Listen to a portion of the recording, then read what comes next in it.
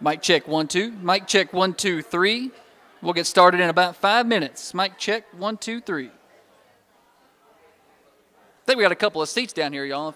Not many, but there's a few left up front.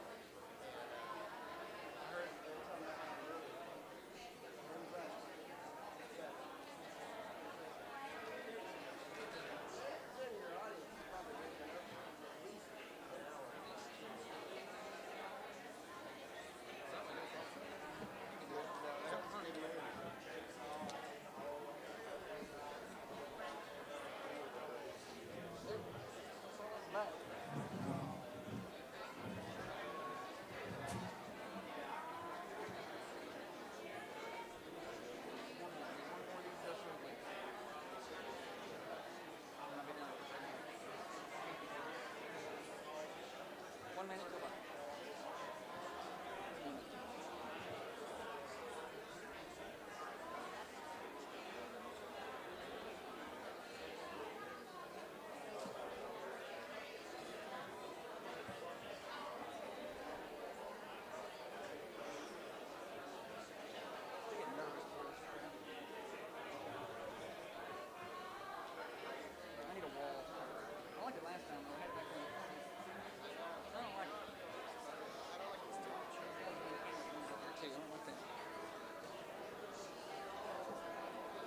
Yeah, I told him not to. So.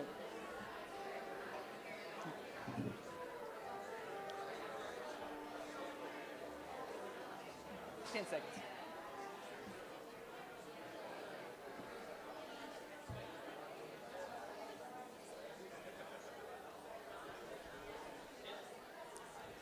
Good evening, everybody, and welcome to the political forum here at the church at 117, hosted by Thunder Radio. I am Josh Peterson. Rob Clutter will be with us tonight helping moderate, and we thank everybody for coming out, and a big thank you to Steve West and the church at 117 for being gracious hosts and great sound engineers to make sure everything's up and ready to go for us tonight. Real quick, I'm going to go through a few rules and procedures. We're going to have a few different groups here tonight. The first group up is going to be candidates for road superintendent. We're not doing question and answer with them. We're going to give them each 4 minutes of open microphone time. They can do with what they want. We'll take a quick break. After that, we'll have candidates for county mayor. We've had several questions submitted to us for that we'll go through from about 6:12 to 6:40 or so. After that, we'll have candidates for county clerk. We'll operate that kind of the same way we did the road superintendent. We'll let them have 4 minutes of open microphone time to do with what they want. We'll do candidates for Coffee County Sheriff after that, and then we will do candidates for Manchester Alderman after that. For the debate-style ones that we'll have with Mayor and Sheriff, we'll go ahead and go over a few of the rules here. The questions have been submitted to us. We'll flip a coin for who goes first and second, and then we'll alternate after that. Everybody will have 2 minutes for opening statements in those, and then we will have time for rebuttals if that's needed. And then at the end, we'll have 1 or 2 minutes for closing statements, depending on time, depending how things flow for us tonight. So we want to keep it on schedule best we can. So I think that kind of covers most of our rules. At the end of 2 minutes, we've got a cowbell up here. They'll hear that. If they hear that, they're out of time. They need to wrap up their thought, and then we'll be done. It's fancy. All right. Rob's going to introduce our first set of folks, and we're going to get underway. I'd also like to welcome everybody this evening. We appreciate you being here with us or watching on Facebook or, of course, tuned in on Thunder Radio. We'd like to call our first candidates for road superintendent. We have Mr. Benton Bartlett and Ronnie Watts. If y'all could make your way up here to the front.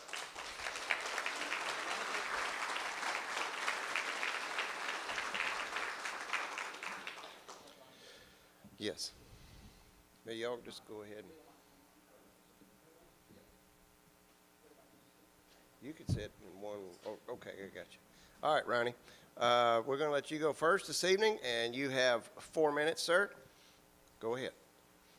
Thank y'all for coming. I want to thank Thunder Radio and having us here tonight, and my family and friends. And I'm Ronnie Watts. I'm running for road superintendent, and I have 40-plus years experience. I am the former assistant road superintendent from 2010 to 14.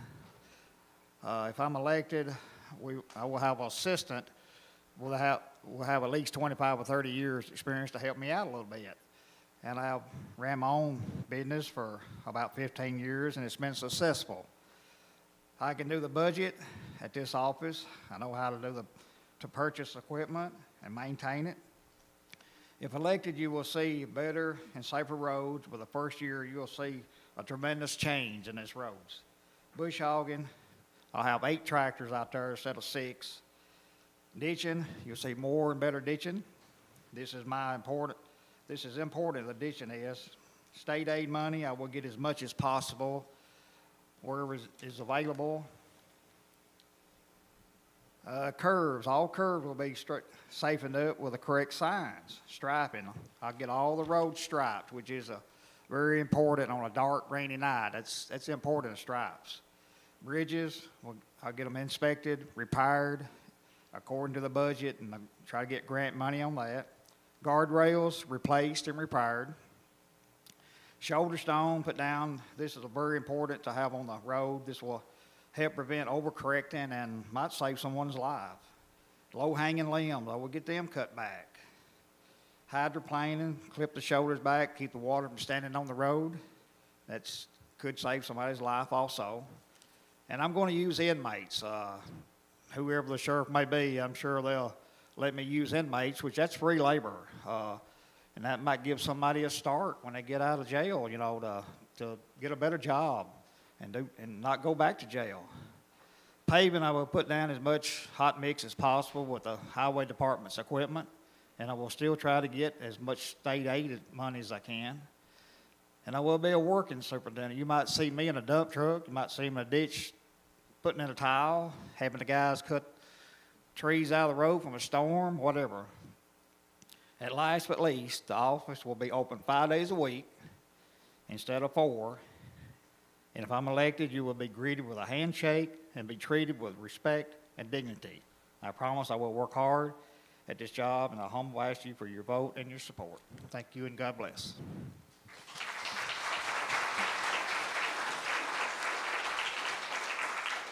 Thank you, Ronnie. Appreciate it.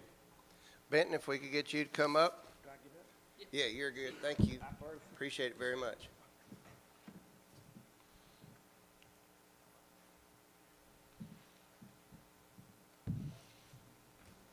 All right, sir, you can start whenever you're ready. I'm Benton Bartlett. I'm your current Coffee County Road Superintendent. I would like to thank Josh Peterson and the folks with Thunder Radio for hosting this forum, and Steve West and his staff for having us here. As most of you know, early voting starts tomorrow, and in 3 weeks we'll have our general election. I would like to take this time to tell everyone how much I appreciate the support that I've been shown, and I would appreciate your support and vote during the early voting and general election. If you can, get out there and exercise your right to vote. I started in this office in 2014, and I've been in this office for 7.5 years. From the very beginning, it's been my goal to make the best highway department possible. During my time, we've settled all the debt the highway department had, and I'm happy to say the highway department is debt-free. Every item we've purchased in the last 7.5 years, we have had the money up front to pay for that equipment. We do rent equipment occasionally, but there are no rent-to-own items or lease items in our fleet. We've updated our mowing fleet. We've gone from 2 mowing crews to 3, and we've recently purchased a new tractor. That machine can mow from the shoulder of the road out to 30 feet. With that range of motion, that tractor can mow every part of the ditch, which gives it the ability to run on its own. So in fact, we can possibly use this tractor as a 4th mowing crew. We've added a dual slope laser to our ditching department. In our longer ditching job, there's a lot of flat land in Coffee County, as many of you may know. And that gives us the exact grade on the ditch, and it's much more accurate. We've added a chip machine to our paving fleet. It can latch onto a loaded truck, pull it along behind as it spreads small gravel on our chip seal roads. There's a new oil distributor that sprays oil for the chip roads. And we're using a different oil this year, which promises to retain more gravel that we put down. And we've tweaked our cold mix design. All this means that we can now pave at a higher quality jobs faster than has ever been done at this highway department. The thing I want the voters to know is that every year I've been in office, there have been improvements made to the services we do. And there's enough surplus in our funds in the highway department now that can take care of most any emergency. I try not to promise anyone anything, but I can tell you without question that I will continue to try to make Coffee County Highway Department the best it can be. Once again, I'm Benton Bartlett. I'm running for re-election for Coffee County Road Superintendent, and I would appreciate your support and vote in the upcoming election. Thank you.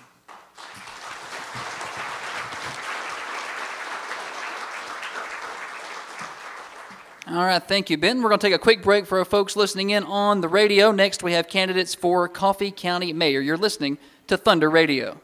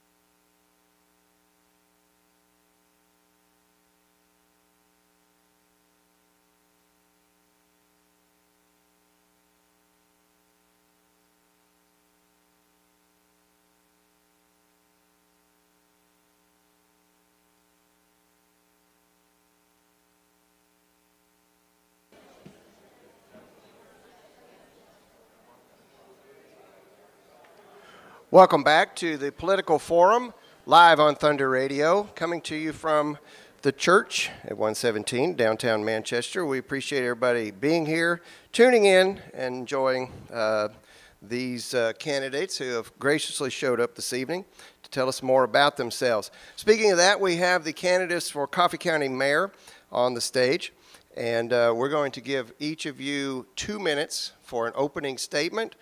We did a coin toss prior to the to you coming up here, and Margaret, you get to go first. All right. Well, thank you, Thunder Radio, and Josh and Steve, Mr. West, for providing us an opportunity to share our thoughts and visions for Coffee County today, my home and my community that I dearly love. And thank you, Judd, for your desire to put yourself out there as I'm doing to serve our amazing community. This is a thankless job, and we both know how hard that is at times, and I just appreciate anyone that's trying to serve their country. I'm Margaret Cunningham, or our county. I'm Margaret Cunningham, and I want to be your county mayor, your next one. I love Coffee County, where I've lived for more than 4 decades. My passion is to serve my community in ways that make a positive, qualitative difference today, as well as 30 years from now and even longer. I am moved to run for governor, not today, but mayor, because I desire to see Coffee County hold on to our time-tested values in the midst of an expanding and diverse population. Thankfully, I got to raise my children here. I've worked alongside my husband in our farming business for 42 years. I've been a project manager for 2 different mayors in the county mayor's office, and now I've been a commissioner from the 7th District in the rural area for the past 8 years. I've been so blessed for the friends and family I've gained here. I'm a better person for having lived here, and I think many of you would say the same thing. I'm a cancer survivor. I know what it is to persevere through life's battles, and I continue to use those skills every day. We each bring a different set of skills to this office. Some are good, some not so, but you know, when we combine our skills with the people that we're working with, our ideal would be that we could have a better community. And just because we're different doesn't mean that either one of us is better than the other. I have the experience that counts in the mayor's office. I think that's important. But we're all seeing a destructive nature in our country, sometimes in our own community. And it reminds me of how important it is not to take the bait of people who are vicious or mean or try to act in such ways that's not conducive to our community. It's better that we work together, because divided we do fall. And when industries are looking in our community, they look at Facebook posts and things like that and how people are being. But I appreciate your vote, and I would humbly ask for your vote tonight, and thank you for considering me for county mayor. Thank you. That's Margaret Cunningham.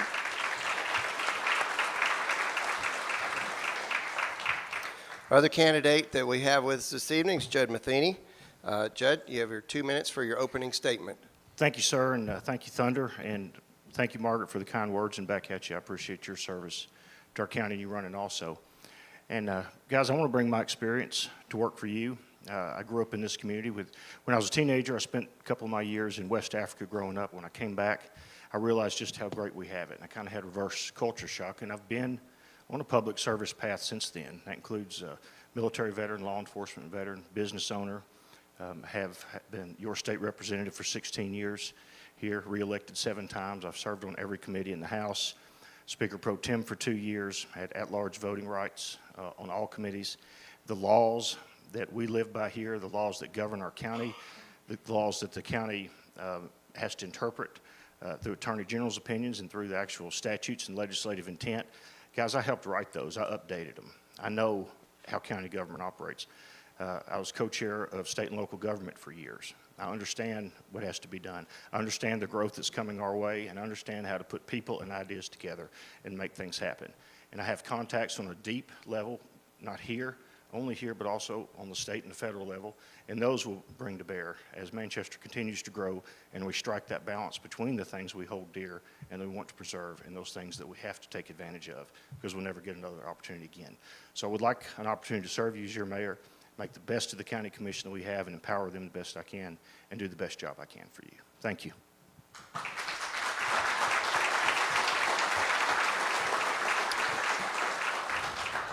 Thank you. That was Judd Matheny, candidate for Coffee County Mayor.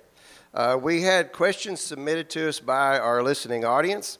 We're going to do the questions. After I finish the question, you will have 2 minutes to answer the question and a rebuttal if necessary. Judd, we'll start with you on the first question, and then Margaret, you'll have the same question, but I'll read it again because I won't remember it.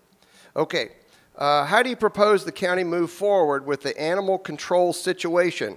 Studies and committees have led to a proposed location near the Coffee County Jail, but that has recently come under fire. Funds were approved this week, but without a site, putting you on a timeline to complete the process. Ultimately, this has been a years-long process. What is the next move for county animal control if you had your way? Thank you. And this has been quite a feat in the last 6 or 8 months. And anybody that knows me knows I was a canine officer in law enforcement, knows that I still train shepherds and have 2 service dogs. And the animals are near and dear to my heart, and we will have a functional, modern animal shelter, I can promise you. That's somewhere we have been very derelict in this county in years. And my opponent can probably say more about this. I know in 2015, she issued a statement that there was, I believe, a piece of land available at the time, and they were ready to build one, and nothing's happened. And now here at the very end of this campaign and at the beginning of a new administration, I think we've made some unwise, hasty decisions on how to build one. I think we just need to step back, need to sit down with our partners in the city, the county commission. We need to look at all the county land. We need to do this thoughtfully. We need to look at what other counties have done, not only what they have now, but how they got to where they are. Case in point, Franklin County has a wonderful facility, but they started in the Belvedere Livestock Barn. So sometimes you have to crawl before you can walk. So with all these things in mind, I will make sure, and I will pledge to you, that we'll have a modern functional animal facility, and it'll be done as quickly as possible. And if we can use the money the county's earmarked for it, absolutely we'll use it. If we can legally use it, and the commission decides in September, October, November, that they would like to use that money, then I think it's great to have seed money for that. If not, we'll start from scratch and we'll do it again, but we will get it done. Thank you. Thank you. That was Judd Matheny. Margaret Cunningham, the same question is for you. Would you like me to repeat the question? I think I got it. Okay. Thank you. Thank you. You have 2 minutes. All right. First, this has not been a years-long process. This has been a lifelong process. The animal control facility is such a dilapidated place. I'm embarrassed that our employees even have to go there. People who bring dogs there are appalled at how bad the situation is there. It's being worked on. I've worked on in the last 8 years to try to help raise money for that. Hasn't happened, you know, because we didn't have a site, we didn't have a plan. Everybody has a different idea. We go in different directions. No one can get on the same song sheet. We've been crawling along, this is true, but for every effort that was been thrown out there, someone else has thrown a wrench in it. We just need to get together. Everybody needs to pull together. I understand you are thinking about maybe privatizing the animal control. I'm not sure. I'm not sure that's a good idea because we can see in Lincoln County, we've got 2 different governments that are working together. You get to rebut. That's okay. But if private industry would take this over, or a rescue, or Humane Society, or whoever, they still need the funding of the county. If the county's not involved, it will fall apart because groups argue, they fight, they get mad. You can look at closed cities, closed counties, Lincoln County, for instance. We have to have some consistency. The county has to be the one that controls this and stays in the middle with this. But It's very important that we're getting more population, more dogs. Tullahoma built their new one. They're overrunning and are already overrunning in the old one they have. And this is the county. So we have huge issues. We need education for spay and neuter that would tremendously stop this problem in the long run, and we could just have adequate dogs and not, be run over by them with better education process there. But I would like to think that all of us could go forward, and I'm glad to hear that Judd is for this. I just think it's more important that the county stay in control of it. Otherwise, we will be going dead end. Joe, would you like to have 30 seconds to respond? Yeah, just very quickly, I've never said privatize it. I have said privatize the fundraising arm of it, which we have to do. I think in order to have a good shelter, we're going to have the community involved. You're going to have some kind of nonprofit and executive director and someone that visits the industrial base that we have here especially, gets pledges for money and raises money that way. It will be a county operation. Don't worry about that. But we do need the community buy-in fully if we want to have the maximum of what we want. All right, thank you to both candidates. Next question, Margaret, this will be for you first. Talk to us about the Wayside Acres situation from a county financial position, county responsibility and owner responsibility.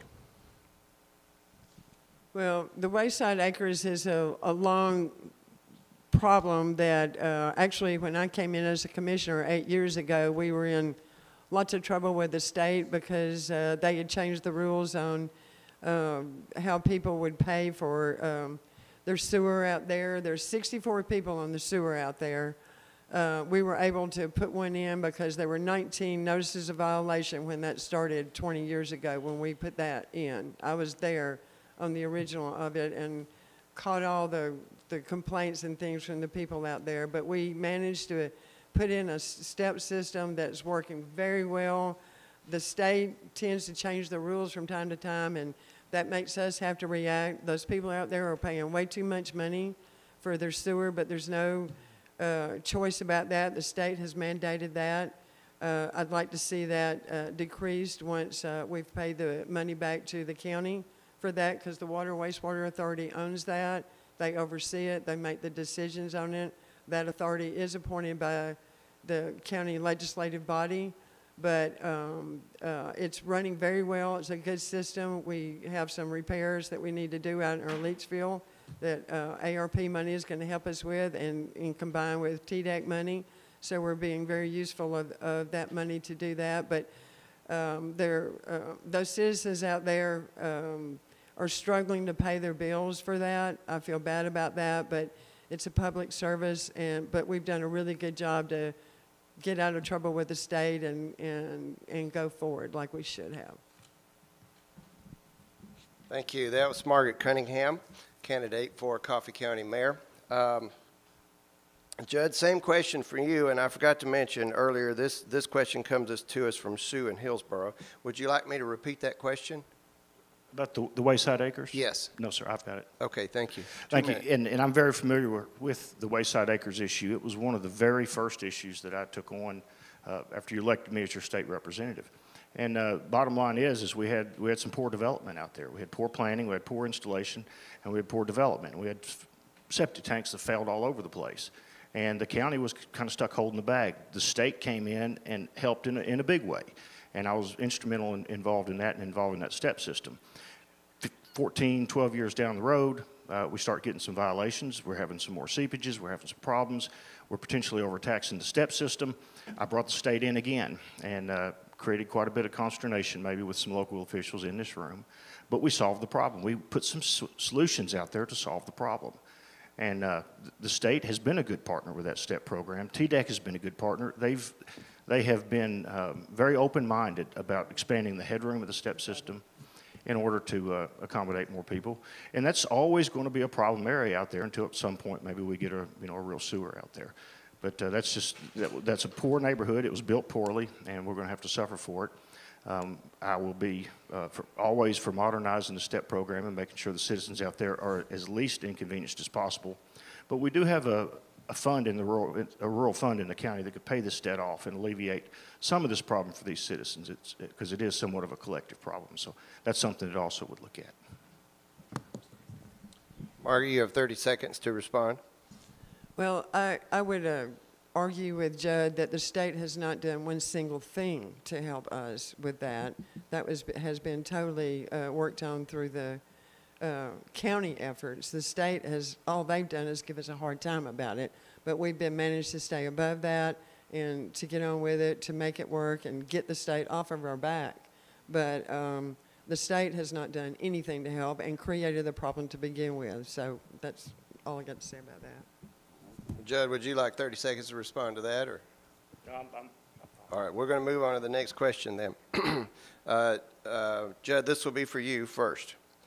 Bonnaroo officials have expressed disappointment and issued a strongly worded letter to the county to take issue with an event fee passed by the county commission that will place a fee on all tickets sold by the festival. The festival is demanding yearly accountability of that revenue each year and cites state law that says that those funds must be used for purposes related to the entertainment event. How would you respond to the festival if you were speaking to them directly right now? And how should the county use this money if it is supposed to go to purposes related to the event? You have 2 minutes. Thank you. Well, obviously, if the money by statute has to go to purposes related to the event, then it has to. Bonnaroo has been a great partner. For those of you that don't know a lot about my background, I've got a rich background in event security, high-end security. I used to do the security for the Titans in Adelphia Coliseum and the Predators and Gaylord Entertainment Center at the time. I know about concert, and I did the concerts there. I did George Strait Music Fest. I know about the risks that promoters take in very volatile environments with the economy, with sicknesses like COVID, and in various communities, especially a company like Live Nation that has 1,000 different events every year. They're going to they're corporate now. They're going to look at the bottom line. How much is this costing us? What kind of grief are we getting? Is the lifespan of this festival going to be worth a continued investment? And I don't think the county accurately looked at those things long-term and communicated those concerns with Bonnaroo. Bonnaroo looked for a safe partner and therefore partnered with the city of Manchester. When the county passed this ticket tax, I think Bonnaroo said, you know what, we've always paid the bills you've asked us to pay. We've also always donated an extraordinary amount to your community. But if you're insistent that this $5 will be taxed, then the first $500,000 or $400,000, whatever that ticket tax is, that is raised needs to go directly to offset the cost associated with this festival. We will no longer look at those as our responsibility. They'll be your responsibility now.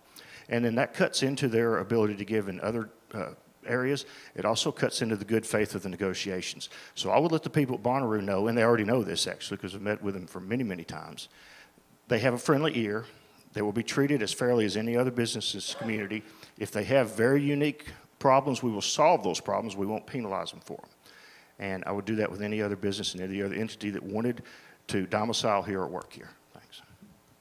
Thank you. That's Judd Matheny. Margaret, would you like me to repeat that question? Or If you would. I will. Bonnaroo officials have expressed disappointment and issued a strongly worded letter to the county to take issue with an event fee that was passed by the county commission that will place a fee on all tickets sold by the festival. The festival is demanding yearly accountability of that revenue each year and cites state law that says that those funds must be used for purposes related to the entertainment event. How would you respond to the festival if you were speaking to them directly right now? And how should the county use this money if it is supposed to go to purposes related to the event? Well, first, this is not a tax, it's a fee. It's not a tax on the attendance there, it's a fee. The fee goes to help with the services that the county provides. Even though Bonnaroo has been annexed into the city, there are still services that county has to provide. Ambulance, sheriff's department still. There are services that we have to do out there. I'm not even sure the fee that we are charging will be sufficient to cover that. But having said that, you know, Bonnaroo has been here 20 years, been in the county up until the last 3 years or 2. We were a good partner with Bonnaroo. We did well. and we worked with them. They communicated with us. We communicated with them. But the communication broke down once Live Nation came in. They changed their PR people. They had young people that did not know how to communicate with the community. They would show up for meetings, even when our state legislator, Rush Bricken, was in charge of our finance committee there. We'd have meetings. They just wouldn't show up. But then they want to blame the county for no communication. Communication is a two-way street. It always is. I'm sorry that there's been so much disillusion in the last few years about that, but I think people aren't willing to communicate. We've lost our communication between a larger industry like Live Nation buying it, and some of our local officials have not done a very good job of communicating. Whether or not, we would have passed this fee or not, we still have to work together, and that's very important. They've been a great partner. We've been a great partner with them. But we've gotten a bad name here recently in the last couple of years. But you have to do what you have to do. Government is government. But I want to work very closely with Bonnaroo. We have to do that because it's a good business, and we need to work together. All right, thank you. That's Margaret Cunningham. Next question. Margaret, you'll go first on this one. Chris in Manchester submitted this question, and it's a follow-up regarding Bonnaroo. He says that the festival organizer, Live Nation, has pledged $500,000 to Planned Parenthood. How does this align with your conservative values, being that they produce the festival in our county? Well, Bonnaroo donates to a lot of organizations. I'm not aware of the donation to Planned Parenthood. That's their decision, just like any other industry. They can determine who they want to contribute their money to. Actually, that's not the county's business to tell them who they need to contribute to or not. So I am a conservative, but as far as telling an industry who they can donate to and who they can, I don't think that's in my line of answering. So I would have no comment about that because that's their business, and we're just a county government. We don't control things like Planned Parenthood and abortion and those kind of things. That's out of our league, and thankfully we don't have to do that here. We're just managing county government, period. Thank you. That's Margaret Cunningham. Judd, would you like me to repeat the question? No, I've got it. Thank you. Thank you very much. And it's always disappointing to me when somebody supports an organization like what most of Planned Parenthood stands for. I've seen some insidious things from them. I do think my opponent nailed it, though, when she said that this is more of a government management issue. We're not in the business of telling a private business what they can or can't do here. Now, you can vote that with your dollar as an individual ticket holder. You can vote that with your opinion. And let them know in the future. And that's the way you hurt corporations that have gone woke, is you hurt them in the pocketbook, and you've got to be able to do that. You've got to be willing to do that. Bonnaroo also brings a lot of other things that some of our citizens probably have some discomfort with, and our law enforcement's done a great job at containing that there, not only in planning for it, but also not letting it get out of the perimeter. And I applaud them for that. And we've got a bunch of good guys. We've got people that are they understand this festival now. It's ingrained in our subculture here. And it's sort of like building a Navy with a big festival like this, and the amount of people that it takes to pull it off. You just can't do it overnight. You have to have a huge supply of knowledge. And this county has that, and that is a good strength that we have. We'll let Live Nation do what they do, but we will hold them accountable for the activities that take place here and how they take place. Thank you. That's Judd Matheny. Next question, and Judd, you will go first on this one. What do you see as the top 3 most pressing issues facing the county government over the next 4 years, and how do you propose tackling them? Thank you. Probably the absolute first one is going to be growth. Anybody can see the housing starts that we have, the growth that we've had in the last decade, that we have got to work very hard to get out in front of this and to be able to control it.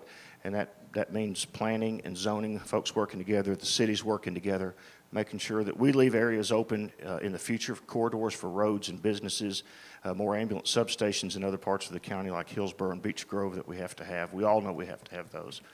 And so the infrastructure problems that come along, or the growth problems in controlling those, are a huge one. The infrastructure problems are number two, right along behind those. The water and the sewer and the delivery of those systems, and how we're going to do improvements to our electrical grid and highways, and our short line rail system is going to have to be improved in order to take advantage of some of these industries that are popping up now.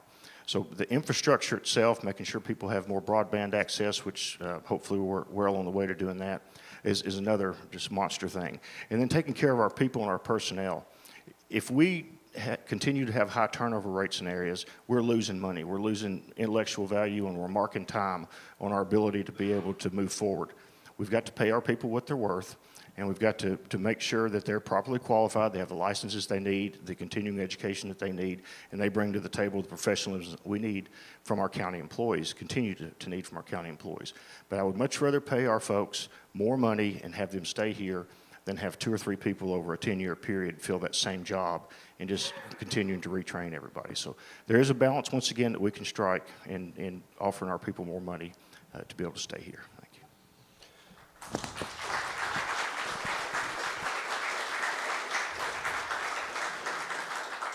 Thank you, Judd. Margaret, would you like me to repeat that question? I'm good with it. Okay, thank you.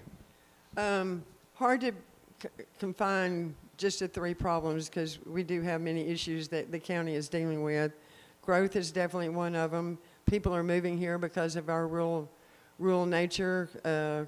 If we don't have controlled growth, that's going to be troubling for the people who moved here and the people that live here and appreciate the values of our rural environment. We need to maintain that as best we can in a controlled growth kind of way. Our ability to attract the Tennessee College of Applied Technology campus here, we've been working on that. When I came in 8 years ago, I sponsored a resolution to have a campus out at the Joint Industrial Park.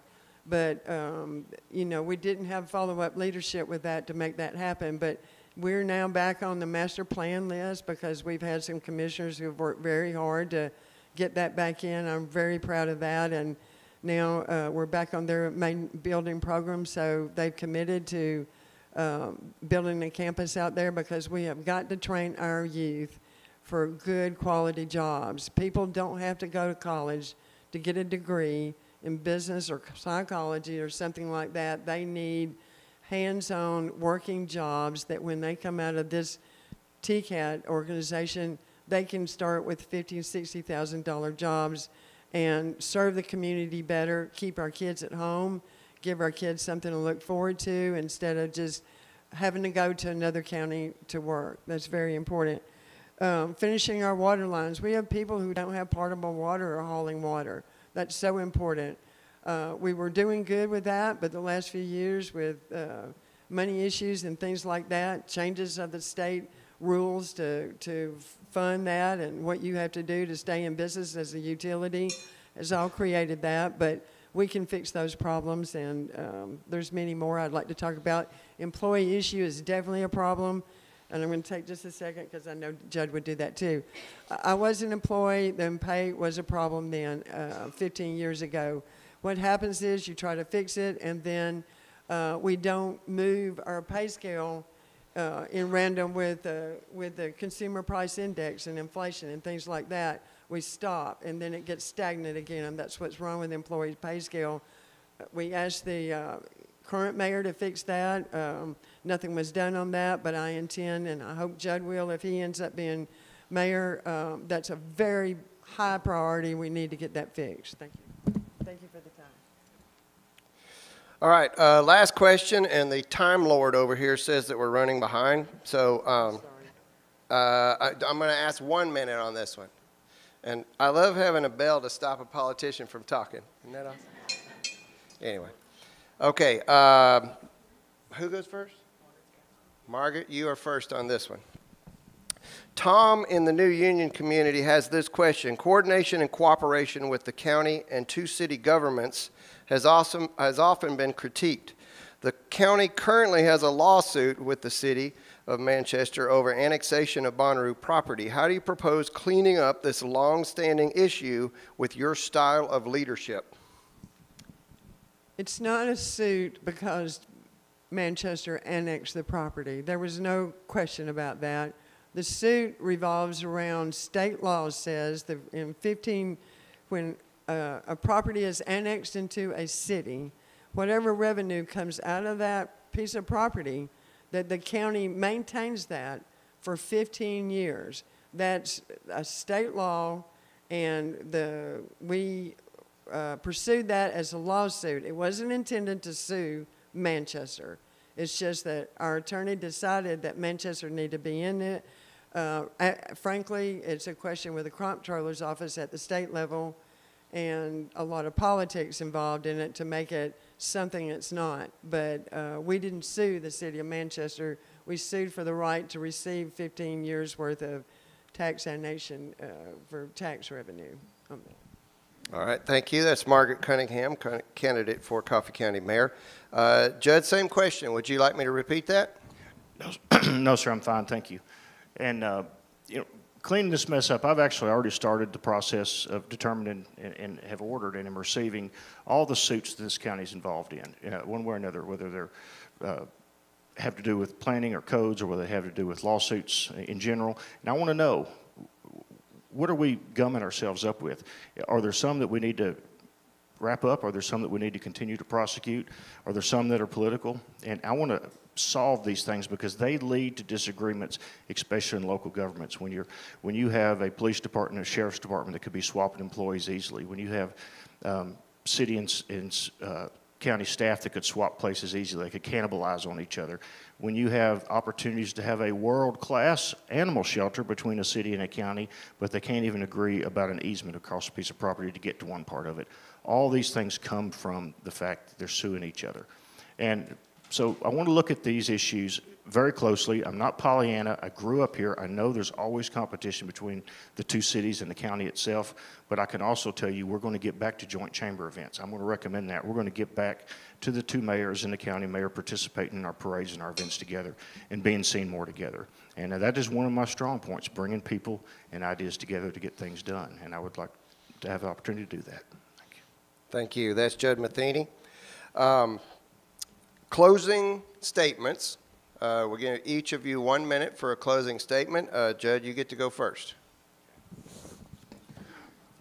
I've enjoyed the campaign. I've enjoyed getting out and getting to see so many people and learning exactly what is on your mind. And I believe that you're looking at the right person to put in this job. I want to ask you for the ability to do the job. I want to bring my experience to bear for you. I want to bring my time and my energy. I could start this evening. I'm ready to go. And I've got a great team of people out there that are willing to help. Many of them are in this room now. And there's an unlimited amount of people that have reached out to me wanting to serve on committees, wanting to bring their expertise into this county, that they see some of the repressed opportunities that we've not fully committed ourselves to, and we want to open ourselves up to that. I'm the person that can make that happen. I'm not going to walk in there and start turning over desks and be some totally different person than you might have been used to, but I'm going to be a different kind of county mayor. I'm going to be somebody that's going to be hands-on right up front with you, right up front with the city leaders, and I look forward to doing a good job for you. So I appreciate your vote and would ask you to vote tomorrow, starting early voting July 15th. Thank you very much.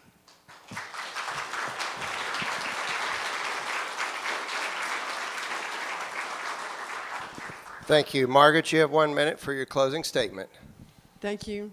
I'm a conservative independent asking for your vote. I'm concerned about our county. I don't have any dedication to a party. I'm not controlled by a party. I don't have to be told by a party how to vote, what to do. I look at the facts. I study things. It's all about the community coming together. It's not about supporting one party or the other or who's better or who's worse. It's about the quality of our people in this county to pull together to make us a better county.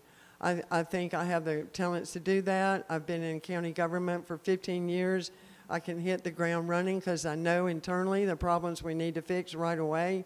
And I know countywide what we need to work on to make this county a better county as we go forward. I would humbly ask your vote. And for me, I know some people don't want to vote for a woman, but I'm a very smart person and I have a lot of common sense.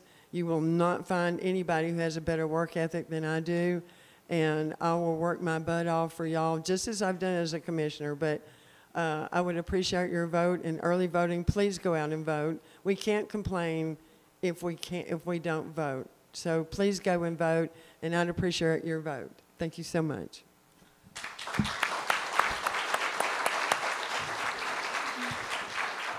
I'd like to thank both of our candidates for coming out tonight and spending time with us. And we're going to take a quick break for our folks on the radio station. When we come back, we'll have candidates for county clerk. You're listening to Thunder Radio.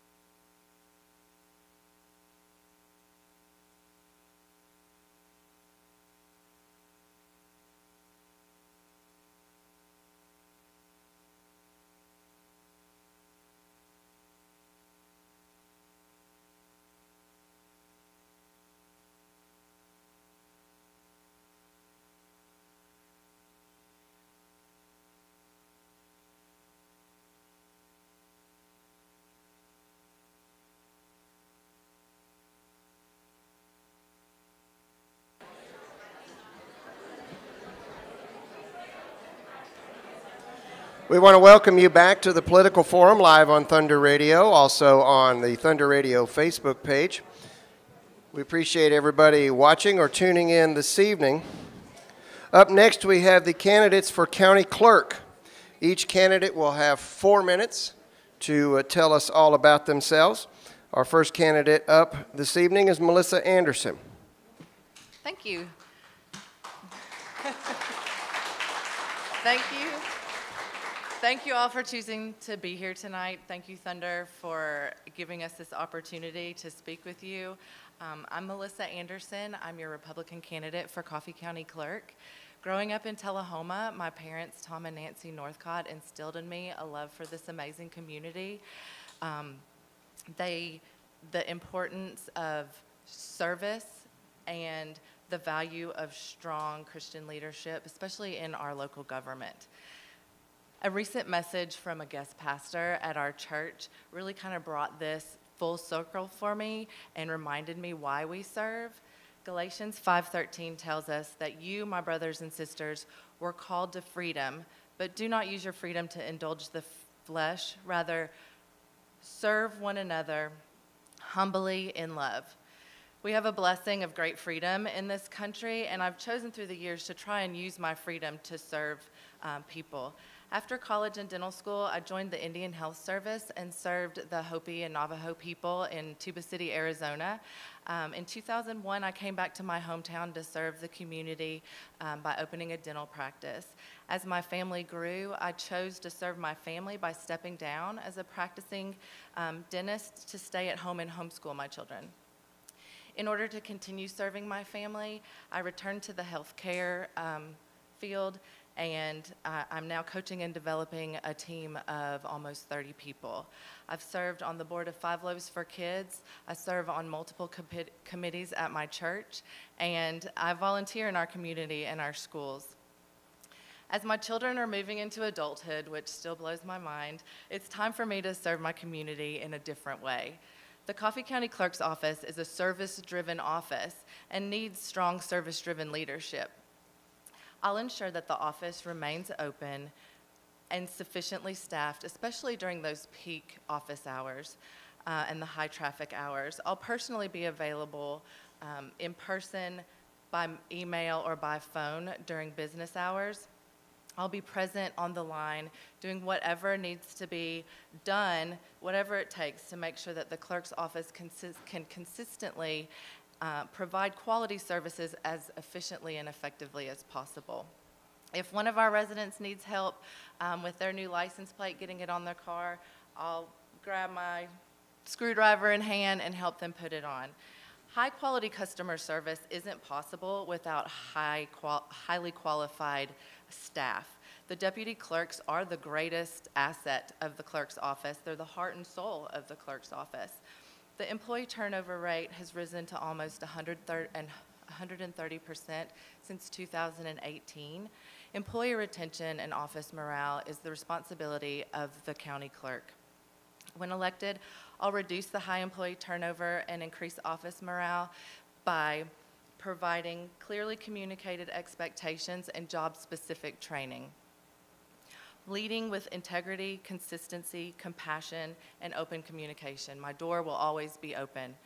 I'll also create a positive and supportive environment that promotes dedication and loyalty, as well as accountability and teamwork. It's important that our deputy clerks are being compensated appropriately. This is a huge issue right now as cost of living is skyrocketing, and it doesn't seem to be getting any better anytime soon. It's important that we take care of our deputy clerks and make sure that they are being compensated, and I'll continue that fight to get the pay that they deserve. The Coffee County Clerk's office needs strong leadership to move forward and best serve the citizens of this county. I will bring my Christian, constitutional, conservative, Republican values and service-driven passion to the office of county clerk. I'm Melissa Northcott Anderson, and I humbly ask for your vote and look forward to the opportunity to serving this county. Remember, early voting starts tomorrow. Election is August 4th. Thank you so much for your time and listening to me.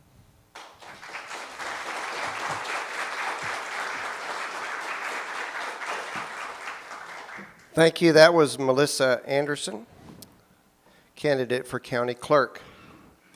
Up next, we have Teresa McFadden,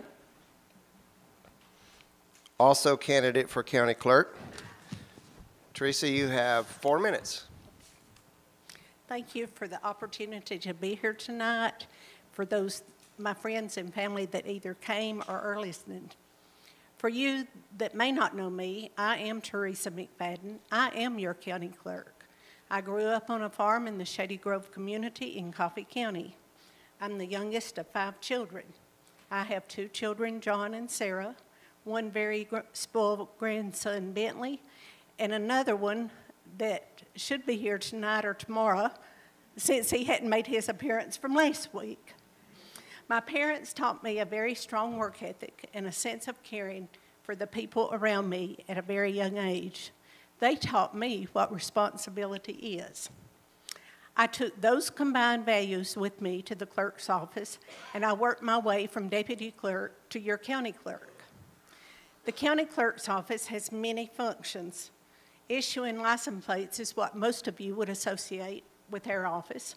However, we also collect sales tax on motor vehicles, 4-wheelers, campers, boats, motors, and trailers.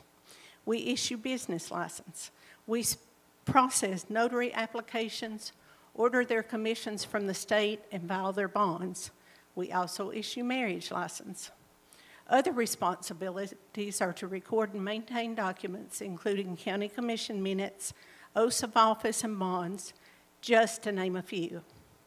In addition to these functions, we keep up with the changing laws and how to apply them to our customers.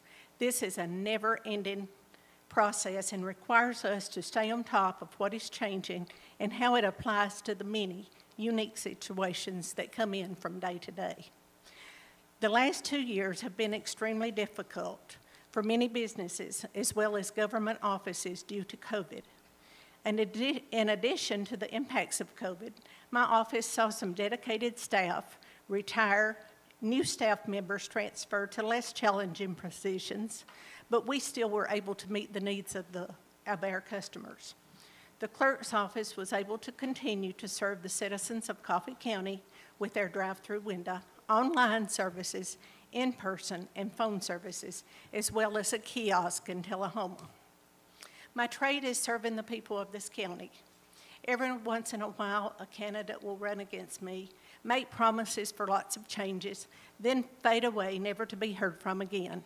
I'm the one that has been in this office, making those changes, serving the people, and getting the job done year after year. I'm not a herring-gone candidate.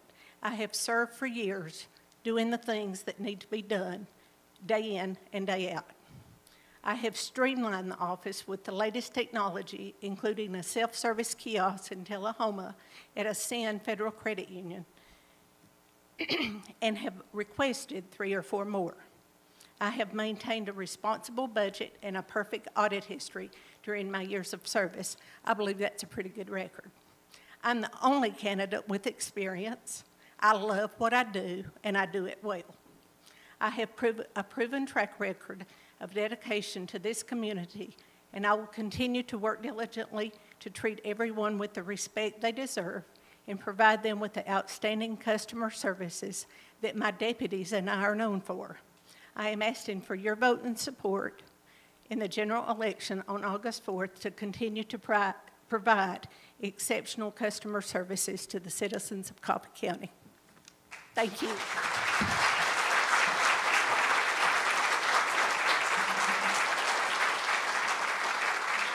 Thank you. That was Teresa McFadden. We're going to take a quick 3-minute break. Next, we'll have candidates for Coffee County Sheriff. You're listening to Thunder Radio.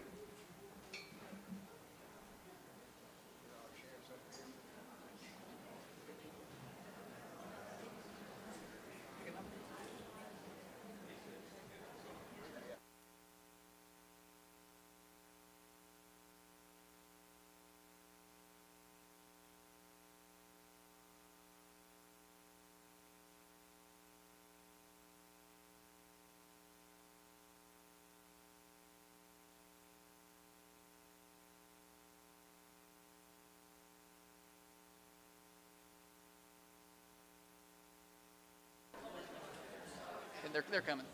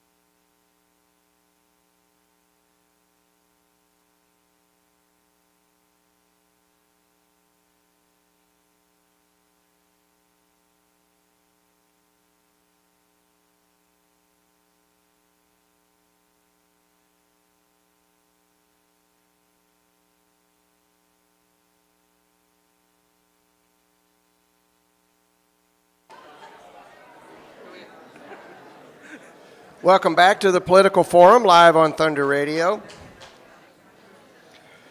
Our next group of candidates are running for Coffee County Sheriff. We have 3 candidates in this race: Brandon Tomberlin, Danny Farrell, and Chad Parton. We will go in that order on the questions and in the opening statements. Each of you have 2 minutes for an opening statement, and Brandon, you get to go first. Hello, everyone. My name's Brandon Tomberlin. Thank you to Thunder Radio and the Church 117 for hosting this event. Thank you for attending. Thank you to those of you that are listening on the radio or via Facebook for listening in. I'm excited to tell you a little bit about myself. I'm a father, 2 daughters, Lauren and Braden Tomberlin. They are my pride and joy. I'm a husband to Angie Slater Tomberlin of 23 years, and she has been my rock through this endeavor. I'm a son to Tommy and Brenda Tomberlin. They are the hardest working, most loving parents that a child could ask for. I'm not here today to tell you why you shouldn't vote for these 2 men. They are good men. I'm just here today to tell you why that you should vote for me. I'm an active member of New Hope Baptist Church, but I am not perfect. I am a sinner saved by grace through faith. I am thankful that God has been with me through this journey. I am a farmer in rural Coffee County. I own and operate a cow-calf operation. I have attended the University of Tennessee Master Beef Producer Program and Advanced Master Beef Producer Program, and I am on the board of directors of the Coffee County-Grundy County Cattlemen's Association. I have over 20 years of law enforcement experience locally and internationally. I have extensive experience in personnel, finance and budgeting, training, logistics, operations, and management. Currently, I'm proud to serve the citizens of Manchester as the chief investigator. I will diligently work to provide this county with the best service and public safety possible. I have truly enjoyed all of the front porch talks, the living room, and driveway talks. I greatly appreciate all the phone calls and messages that I've received from everyone, and I respectfully ask for your vote in this general election. Thank you.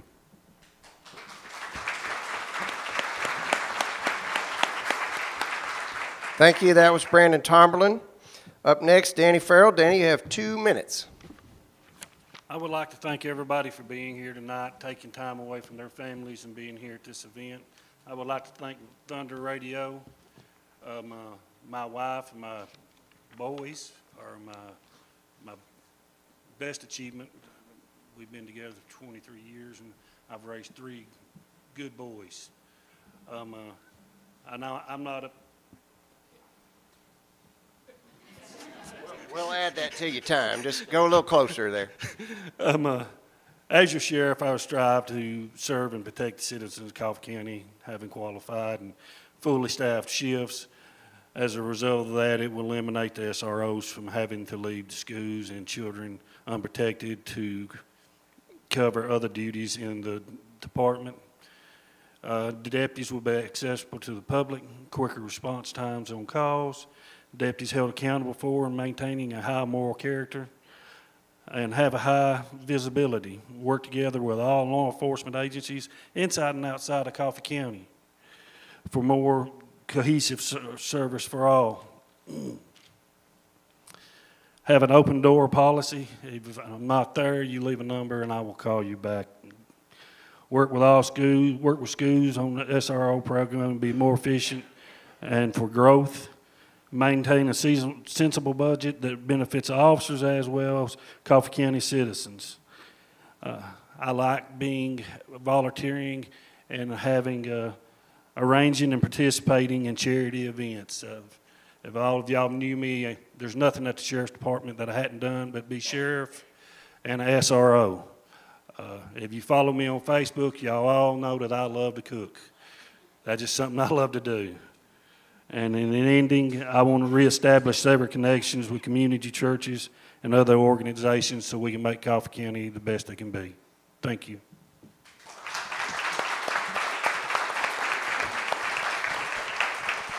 Thank you. That was Danny Farrell, candidate for Coffee County Sheriff. Sheriff Chad Parton, you are next. You have 2 minutes, sir.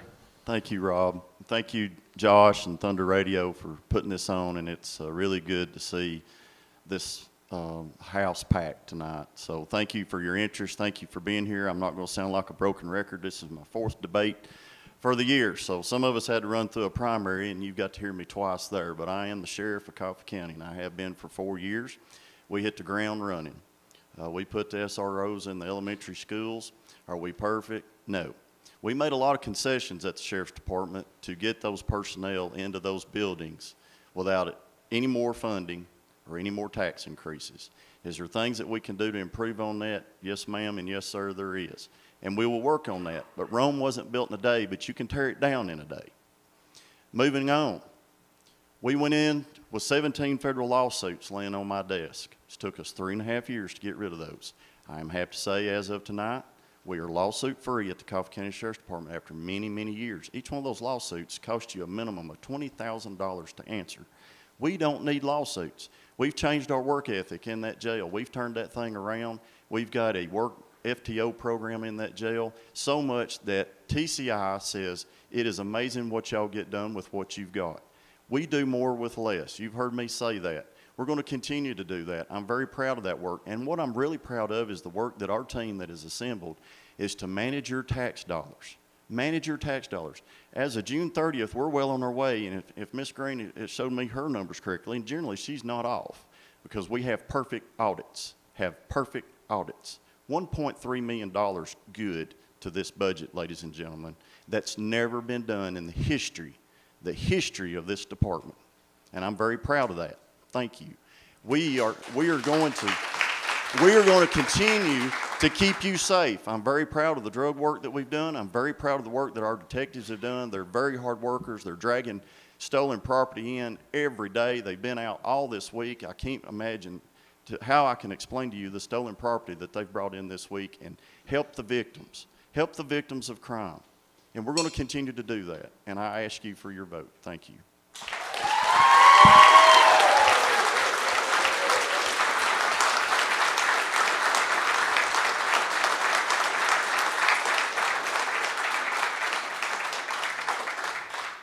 All right, we have some questions that were submitted by our listening audience. We will start at this end of the table with Sheriff Parton and work our way back that way. Here's question number 1. You will have 2 minutes to answer this question. Jerry has a question for all 3 candidates, so the same question will go all the way down the table. I will repeat it if you need me to. Do you consider yourself a constitutional sheriff candidate or not? Would you allow Coffee County to be a sanctuary county if the federal government was trying to implement policies that were unconstitutional? Yes, I am very involved as being a constitutional sheriff. Now, a lot of folks have asked me if I would sign in to the Constitutional Sheriff's Association. Folks, I try to keep my name out of a lot of stuff. And when you start causing waves and start poking your head up, the federal government has to come down here and nose into us. We don't want to be bothered, ladies and gentlemen. But I am a constitutional sheriff. I stood right out there at the county mayor's office and supported the 2A amendment and resolution that we sent to Nashville to leave us alone. I own guns. A whole bunch of people in this county own guns. I very seldom carry one, even at work. I have to dig around in my truck seat to find it a lot of times. They make fun of me a lot. But I'm a pro-2A person. I am a constitutionalist. I believe in our Constitution. I swore to that Constitution, and I swore to the Tennessee Constitution. We're going to continue to do that. If is there going to be safety needed for invasion of the federal government, I'm your last line of hope. Your sheriff is the last line of your defense of your freedoms. And I believe in your freedoms. I believe in my freedoms, and we're going to stand together if we have those problems. Thank you. Thank you, Jerry.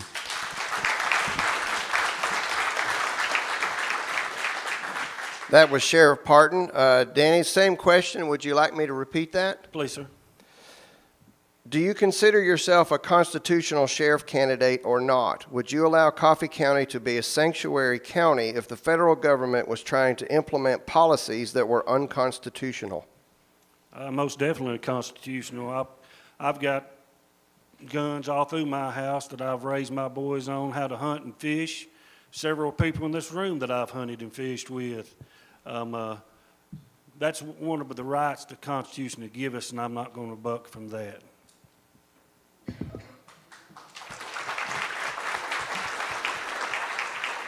Thank you. That was Danny Farrell. Brandon Tomberlin, you have the question. Would you like me to repeat that? No, sir. No, sir. I got it. I've had a lot of conversation on the campaign trail about the Constitution and whether or not I would uphold the Constitution. And I will take an oath to uphold that Constitution, and I will fight with you to defend it. I have guns myself, and I know where every one of them are. I enjoyed spending time in the past weekend or so at the NRA banquet. I support those kind of events, and I support your rights, and I will always defend the Constitution, or I will be there to fight with you for it. Thank you. Thank you. That was Brandon Tomberlin. Next question, and we'll start back with you, Brandon. Sue in Hillsborough has this question, and this will be for all 3 candidates again as we go down the row. With mental health being an obvious challenge today, what do you do or plan to do to better prepare your officers to detect a mental health crisis incident? And how are they being trained to effectively and compassionately de-escalate such occurrences? How do you see police work altering to address this? So to ignore the mental health issue in our community would be negligent. Mental health, I want to work with mental health professionals to find the best solutions in these instances. I've been working and talking with officers from around the state, even some sheriffs from around the state, about programs that are currently in place. And those are co-responder programs. That is where a mental health professional actually works with the sheriff's department or police agency, and they are there in real time ready to respond to those incidents with those officers or deputies. It is a valuable tool, a valuable asset to an agency to have that professional there at real time, on the scene. And folks, it also cuts down on time. I mean, if we can take a mental health professional with us to respond to these scenes, we don't have to load them up in a back seat of a police car, handcuff them and load them up in a back seat of a police car, transport them to the hospital where they sit for 4 to 5 hours waiting on crisis team to come do their evaluation and then find them a bed. These folks can come right to the scene and do that evaluation and make the decision right then what needs to happen. And I'm all about looking at new ideas and focusing on those issues and fixing these problems. Thank you. Thank you. That was Brandon Tomberlin. Mr. Farrell, you have the same question. Would you like me to repeat that? No, sir, I'm good. Mental health is a growing issue across this United States. We see it every day on the news, some form or fashion of it. And I'm going to use Warren County Sheriff's Department. I know that they have a mental health person there when their inmates are brought in and arrested. If we think they're having a mental health problem, they sit and talk with them to help us along with that. I know with Sheriff Parton, we take several mental health trips a night. I don't know how his is wound up, but we're taking 3 or 4 a night to different variations within the state of Tennessee. Mental health is a very growing problem, but it's something as a whole that we're all going to have to address, just not the Sheriff's Department, to get it to work. Thank you very much. Thank you. That was Danny Farrell. Sheriff Parton, same question. Would you like me to repeat that? No, thank you, Rob. Sue in Hillsborough, thank you, because mental health is a major problem in our field. We've got to work on and keep pushing with our state legislators to create more laws and more buffers to stop the criminalization of the mentally ill. Your jail out here is full of mentally ill people. What happened is years ago, the state of Tennessee, in its infinite wisdom, shut down hundreds of mental health facility beds. What they've done is that crammed these folks into local jails in all 95 counties. It is sad. I've been in multiple meetings with our local police departments, you know, trying to work with them, trying to work with the hospitals, and we've got to train our medical professionals about this. You know, folks, they come into the ERs every night. You can go to either ER in this county and you can see folks in there with a lot of mental illness, and they self-diagnose themselves and self-medicate themselves, sometimes with street legal or street narcotics, illegal narcotics. We've got to work with them. I've had the commissioner of mental health and in my office in the first few months after I took office at the Sheriff's Department. And we sat and talked about selling the county jail to the state of Tennessee for a mental health regional reception center. Now, I know that's hard for you to grasp, but we wanted to, in the big picture, to look at the 3 grand divisions of a diversion center. And we would go out there and volunteer to give up our jail to do that and go out on 55 where our jail should have been built to begin with and build a new facility and a justice center together that we need. But that's another topic for another day. But I've been on the legislative committee for the Sheriff's Association. I was involved in getting the law passed. We're one of the few states in the 50 states where the sheriffs now get to contract with a private transporter to ease the pain of the mentally ill being transported to these facilities. They get loaded up and put in the back seat of caged patrol cars. It is traumatic, very traumatic. And we have tried to ease that burden, and I'm very glad that I was involved in that and that Governor Lee helped us with that and gave us grant money. We've been a recipient of over $100,000 for the last 2 years to do mental health transports. Thank you.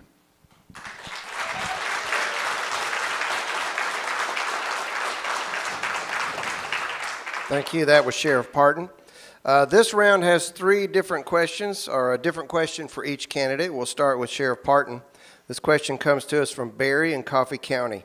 Your primary opponent in the spring Republican primary was Alethea Ron. She worked for the Sheriff's Department as an SRO. She recently left your department and now works for the city of Manchester. Alethea has stated on social media that she was punished for running for sheriff. She stated that you took away her filing in the Coffee County High School and took away from her being a participant on the SWAT team. How do you respond to those claims? Well, it's just like everything you get in today's time with social media and keyboard warriors. That is a bunch of horse hockey. I went above and beyond. That's all right. Calm down. I went above and beyond to take care of my friend Alithia Ron, and she's hurt. She got beat. These campaigns hurt. It puts a lot of burden between us and these candidates. I've known these gentlemen here for many years. I know a lot of you in this room, and we went above and beyond. But the thing is, what this question is not addressing is, you need to ask how long Alithia was off work on FMLA. She was off for a long time. We did not mistreat her. We did everything by the book, for the book, and as a matter of fact, a lot of people expected me to fire her. I've lived through those days. You don't do that. I have no reason to fire her. And you can ask all these employees I got in here tonight, if there's any one person in here, I made a full directive. She is one of us. She's our little sister, and we're going to take care of her, and she's still my little sister, and I know she's hurt because she got beat.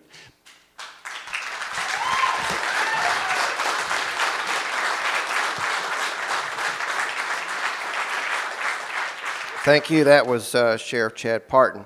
Mr. Farrell, Brandon, and not that Brandon, different Brandon. It's not you. A listener named Brandon.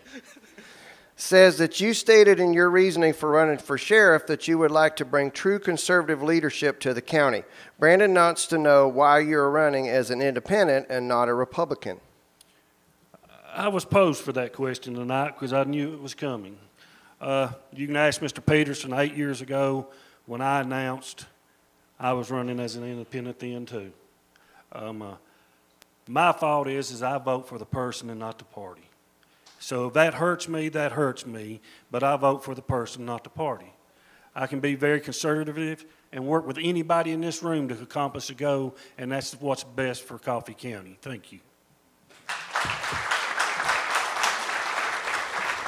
Thank you. That was Mr. Farrell, candidate for Coffee County Sheriff. Mr. Tomberlin, this question comes to us from Amy in Manchester. If elected, do you intend to reverse the decision about allowing Manchester Police Department to remotely view interviews with inmates at the Coffee County Jail? Sheriff Parton stopped the city's access to those videos due to a lawsuit brought against the city police alleging breaches of confidentiality after a video was allegedly posted on social media.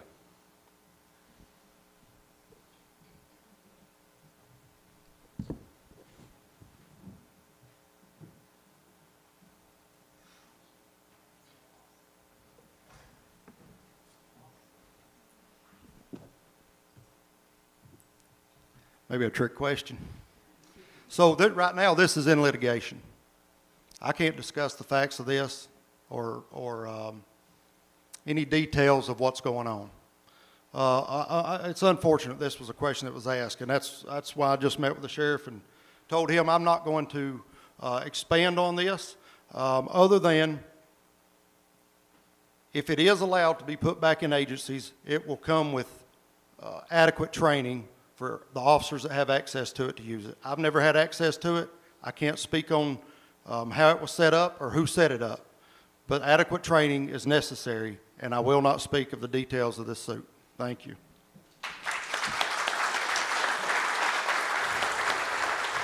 Thank you. That was Brandon Tomberlin.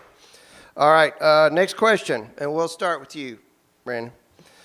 This question is simple. Brenda wants to know, why are you running for sheriff? That's a great one.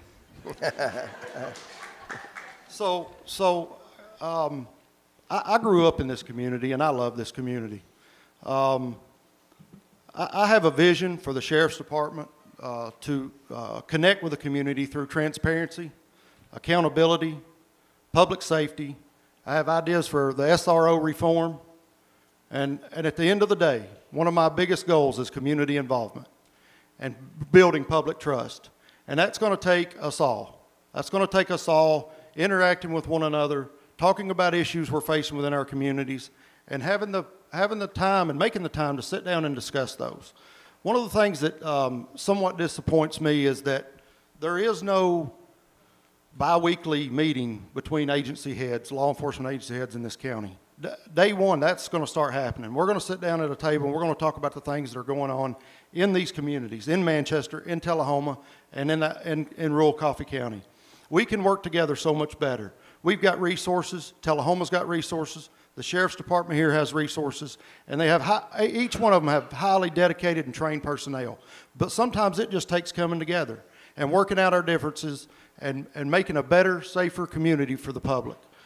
You know, one reason I have a commitment to lead the Sheriff's Department, or a desire to lead the Sheriff's Department, is that community involvement. That goes back to 2013. My family lost its home to a fire, and I was surrounded by this community. My children had clothes and toothbrushes before the flames were out, and we persevered through that. I told my wife that night in bed, I said, I will never leave this county. I love it. The people that showed up and the hearts and minds that were there to help us through that hard time, I want to lead this county and this Sheriff's Department in a way that we are here to help you and each and every citizen of this county. Thank you. Thank you. That was Brandon Tomberlin, candidate for Coffee County Sheriff. Mr. Farrell, same question. Would you like me to repeat that? Please, sir. Brenda wants to know why you're running for sheriff. Okay. Well, Miss Brenda, I'm glad you asked that. I've worked at the Sheriff's Department for over 20 years. I've got over 30 years of experience through different Sheriff's Departments. It's something that I've always wanted to do. I am a second-generation police officer. My father was a cop in Tullahoma before he went to Collinwood as the chief of police there for several years. Then we moved back to Coffee County, Bedford County line, where I worked on a farm, milking cows from 9 years old up to I was right at 21 years of old, to when I went into security, private security, worked that until I got hired on at the Sheriff's Department and put through the academy. As Sheriff Parton said earlier, I've been through a department that put me through the academy where a new sheriff come in, and at midnight he fired us all but one. I come home then. That was over 20 years ago at Coffee County. Anybody that knows me know that I'm hardworking, and I'm always trying to do the best for the community and take care of my cases. It's just as a goal I've had for a while. Like I said, I was going to run 8 years ago, but I couldn't run against a man that I'd worked for 20 years. And I appreciate your vote. Thank you. That was Danny Farrell, candidate for sheriff. Sheriff Parton, same question. Would you like me to repeat it? No. I've answered this, I think, once before in a previous debate. I wonder sometimes why I do this job, why I put my family through this, why we run for office and put our families through this, and we lose friendships with classmates and friends that we've been to socialize with. It hurts, folks. Y'all have no idea in our law enforcement family the tension that we have. But when I sit right here and I look out in this audience, for those of you that are watching on Facebook or whatever media you're on tonight, if you could turn those cameras around and you see my employees that's got this room filled, that's why I'm running again, and that's why I'll continue to run. I don't have to have this job, folks. I do it because it's a challenge. I do it because I spent my life up there since I was 19 years old. I know every aspect of it, and I'll tell these new corrections officers there's not a trick in the book that we don't know. We do it. I do it for them.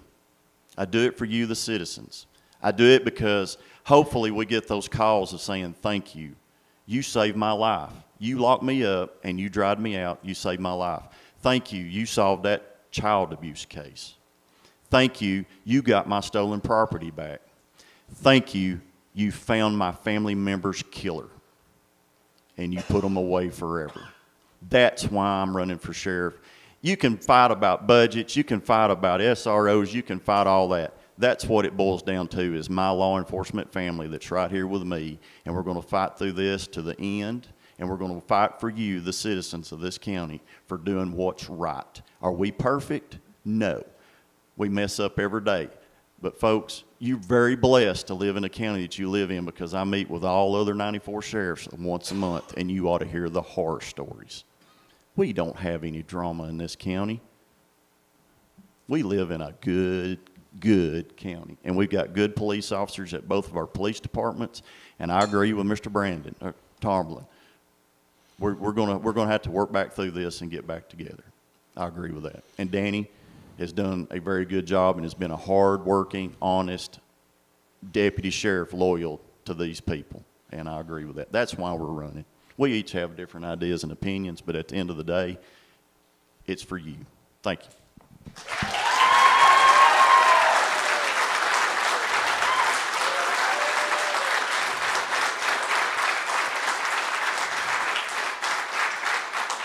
All right, this is our last question, and you will have time for a closing statement after we go through this. We'll start with Sheriff Parton. Do you believe the Sheriff's Department is in better shape now than it was 4 years ago? Why and why not? And how do you envision improvement over the next 4 years if you are reelected sheriff? You know, I want to say we're like BSAF. We took a product and we made it better. I wanted to build upon what Sheriff Graves left us. I didn't want to go in and tear that down. If I wanted to tear it down, I would have fired everybody out there and we'd start it all over again. But you can't do that in modern times. There was no reason for it because you had good, dedicated employees out there. We just had to tweak it. We had to tweak issues in that jail. We had to get these lawsuits under control. We had to get this budget under control. And I, as sheriff, had to stand up before that county commission and fight for my people's pay. And I'm going to continue to do it, and I'm going to fight for their insurance. I've got to. That's my responsibility.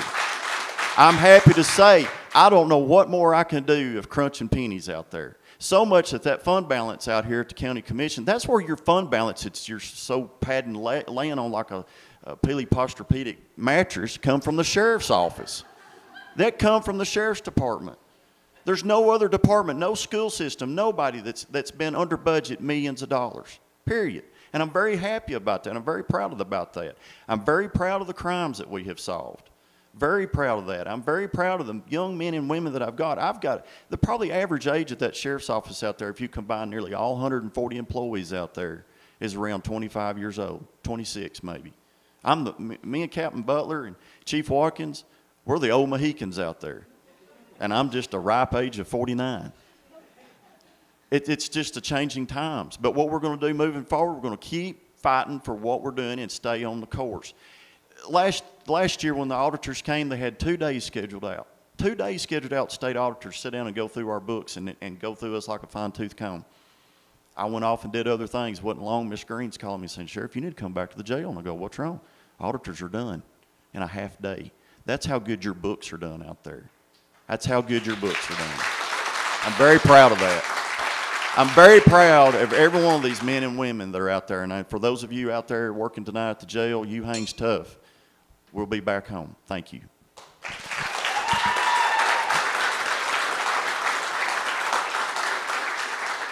Thank you. That was Sheriff Chad Parton. Mr. Farrell, would you like me to repeat that question, sir? Please, sir. All right. Do you believe the Sheriff's Department is in better shape now than it was 4 years ago? Why or why not? And how do you envision improvement over the next 4 years if you are elected sheriff? Well, I know the budget from the Sheriff Department from 2018 to 2021, 22 has rose $2 million. Sheriff Parton has done good with everything that he's got. He's got these young deputies a raise, which that was big on my hit list. They have to have a raise. My other thing to do, as Sheriff Parton also addressed, is a benefits package. You can't have a young family paying anywhere from $700 to $1,000 a month for insurance for family coverage insurance. We as the people of Coffee County are going to have to do better than that and work together as a group to get that down so they can go live comfortably for their family and that provide for that family. I know times that the gas prices went up. I don't know about Sheriff Parton, but in Warren County, we've exceeded our gas bill by $30,000 already. I don't know about Coffee County. But there's always room for improvement, and I will work with anybody to make those improvements. Anybody that sits in this room that knows me knows I will do that to benefit the citizens of Coffee County. Thank you. That was Danny Farrell. Mr. Tomberlin, same question. Would you like me to repeat that, sir? No, thank you. Thank you. So I would hope that after 4 years that we are in somewhat better shape. A lot of that goes to progress made through technology and grants. A lot of this is a part of our county commissioners that get out and do a good job. Those county commissioners voted for those raises for those officers, and you guys and gals needed that extremely. But I made a comment in this first debate, and I brought up this insurance issue, and I'll make a promise to you guys and gals right now. I will fight for you tooth and nail to get you better insurance benefits. It is unacceptable. I mean, if you folks, if these men and women get their the lowest possible insurance plan they can get right now is $779. That's for the worst plan that they can get for family coverage insurance. The best plan they can get for family coverage insurance is over $1,500 a month. Now, to a lot of these guys and gals, that's one paycheck a month going to cover their insurance cost. And we're asking them to provide us safety and come into work and be proud and happy of what they're doing. And they do it. They do it. But we owe it to them. And I'll work with the county commission. I'm not going to go in there bullheaded and say this is going to happen, this is going to be done. I'll work with the folks that are there collectively. I'm not going to go in any office, any elected official's office, and try to bulldog my way through it or curse at them like it's been done in the past. I'm going to be here to respect those elected officials and their employees and fight for what's best for those employees and for the citizens as well. There's people I've talked to in and out of the jail that have concerns about the way that jail's ran. Now, these are inmates that come out of the jail, but it was compared to just deplorable conditions and a situation that was almost unlivable.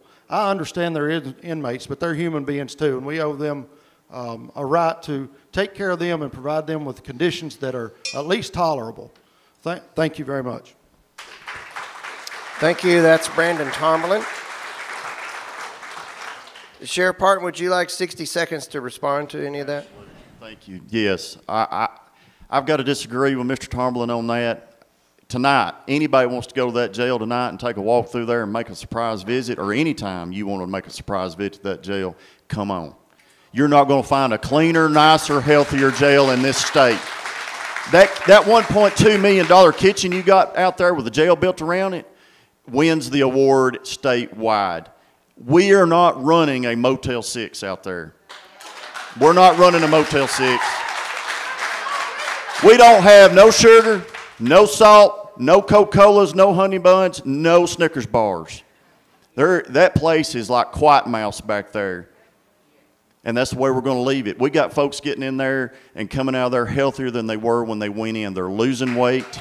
They're coming off their blood pressure medicine. They're coming off sodium medicines. They're coming out of there. That medical division out there is phenomenal. Phenomenal. Doing a great job. I welcome anybody to come to my jail and look at it anytime, day of the week. You'll be impressed. Thank you.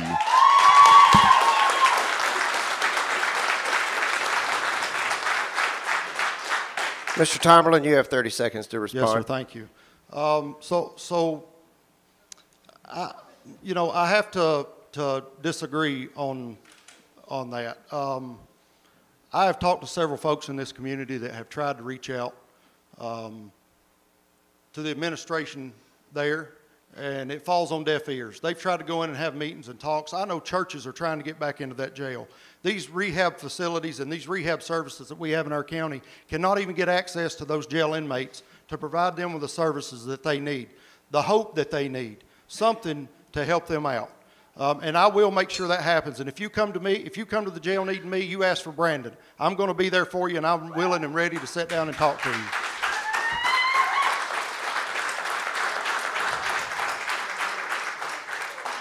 Thank you, Mr. Tomberlin. Each candidate has 90 seconds for a closing statement. Brandon Tomberlin, you are first.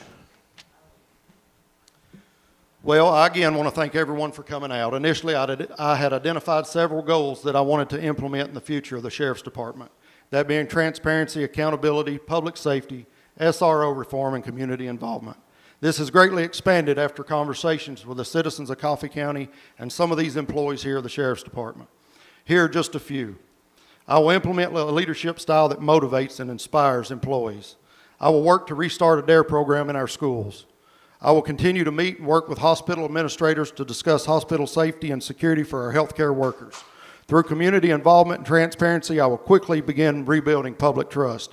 I will treat not only the citizens of this county with dignity and respect they deserve, but also the other elected officials.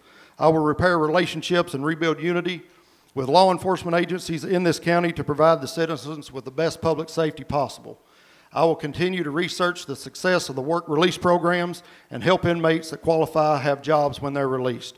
It is imperative that whoever is your next sheriff work with our churches and our rehab services to get back into our jail and interacting with those inmates. Businessman Harry Grulin said, "Being a leader is more than just wanting to lead. Leaders have empathy for others and a keen ability to find the best in people, not the worst, but truly caring for others."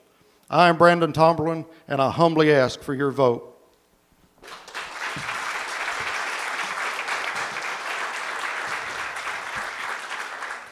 Thank you, Mr. Farrell. You have 90 seconds.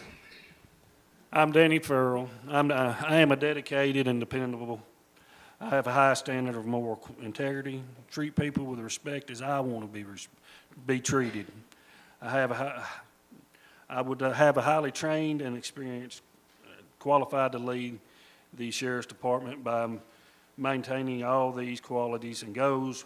We'll have a department recognized by the state of Tennessee and the citizens of Coffee County as being the best they have to serve and protect all of them. As said previously, early voting starts tomorrow, July the 15th, in the morning, and I humbly ask for your vote on August the 4th. Thank y'all very much.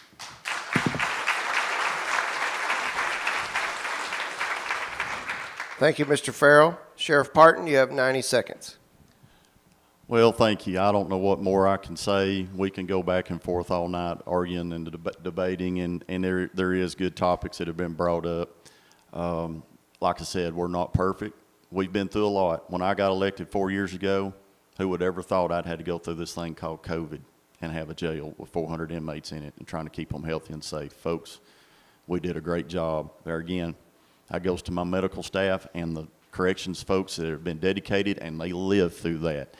Every day we live through that, and I'm happy to say we never had one person hospitalized that I'm aware of over that COVID, where a lot of prisons and a lot of jails had a lot of sick people. I've done the best that I can do, and I will keep fighting and digging. I'm not afraid to get dirty. We're county. We're not pavement cops. I'm a gravel roads backwoods boy, and that's where I live, and that's where I'm going to run. And the clock don't stop at 4 o'clock for us. Crime doesn't stop at 4. My folks work, and they work day and night, and I'm going to work right there with them till the day I can't do it anymore. I appreciate every one of you being here tonight. You stuck with me. You're loyal. Whoever comes out of this, you be loyal to them. They're going to have you. Because no sheriff can go out there to that jail by himself with 400 inmates and expect to feed them, medicate them, serve the civil process, take care of the courts, and patrol the roads of the Coffee County by himself. It's impossible. You've got to have these men and women right here. Every time you see these men and women, thank them. Thank them for the thankless job that they do every day. We're not pretty. We don't wear fancy shirts, and we don't have tea times. We work. That's what we do. I'm Chad Parton. I'm your sheriff. I want to be sheriff 4 more years. Thank you.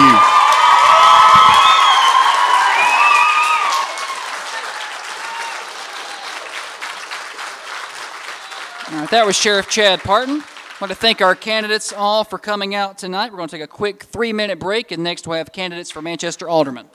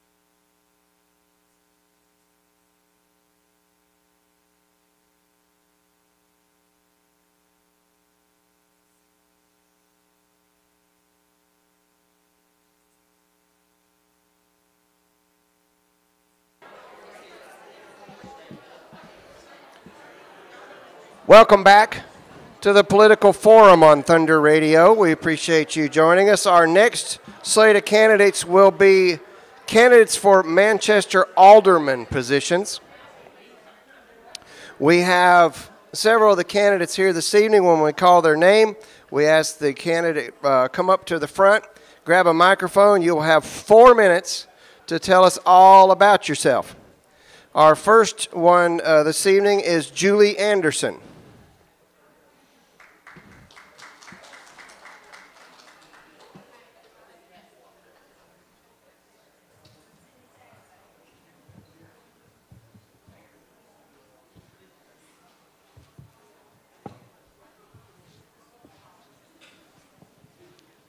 Hello.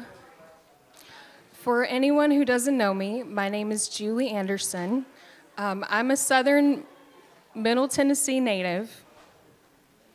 I'm originally from Page High School, Williamson County, and then I moved to Rutherford County to go to college. I studied English and psychology there. I met my ex-husband. I started a family, and then we moved to Manchester because we wanted to be somewhere with a slower pace where we could enjoy, our kids growing up.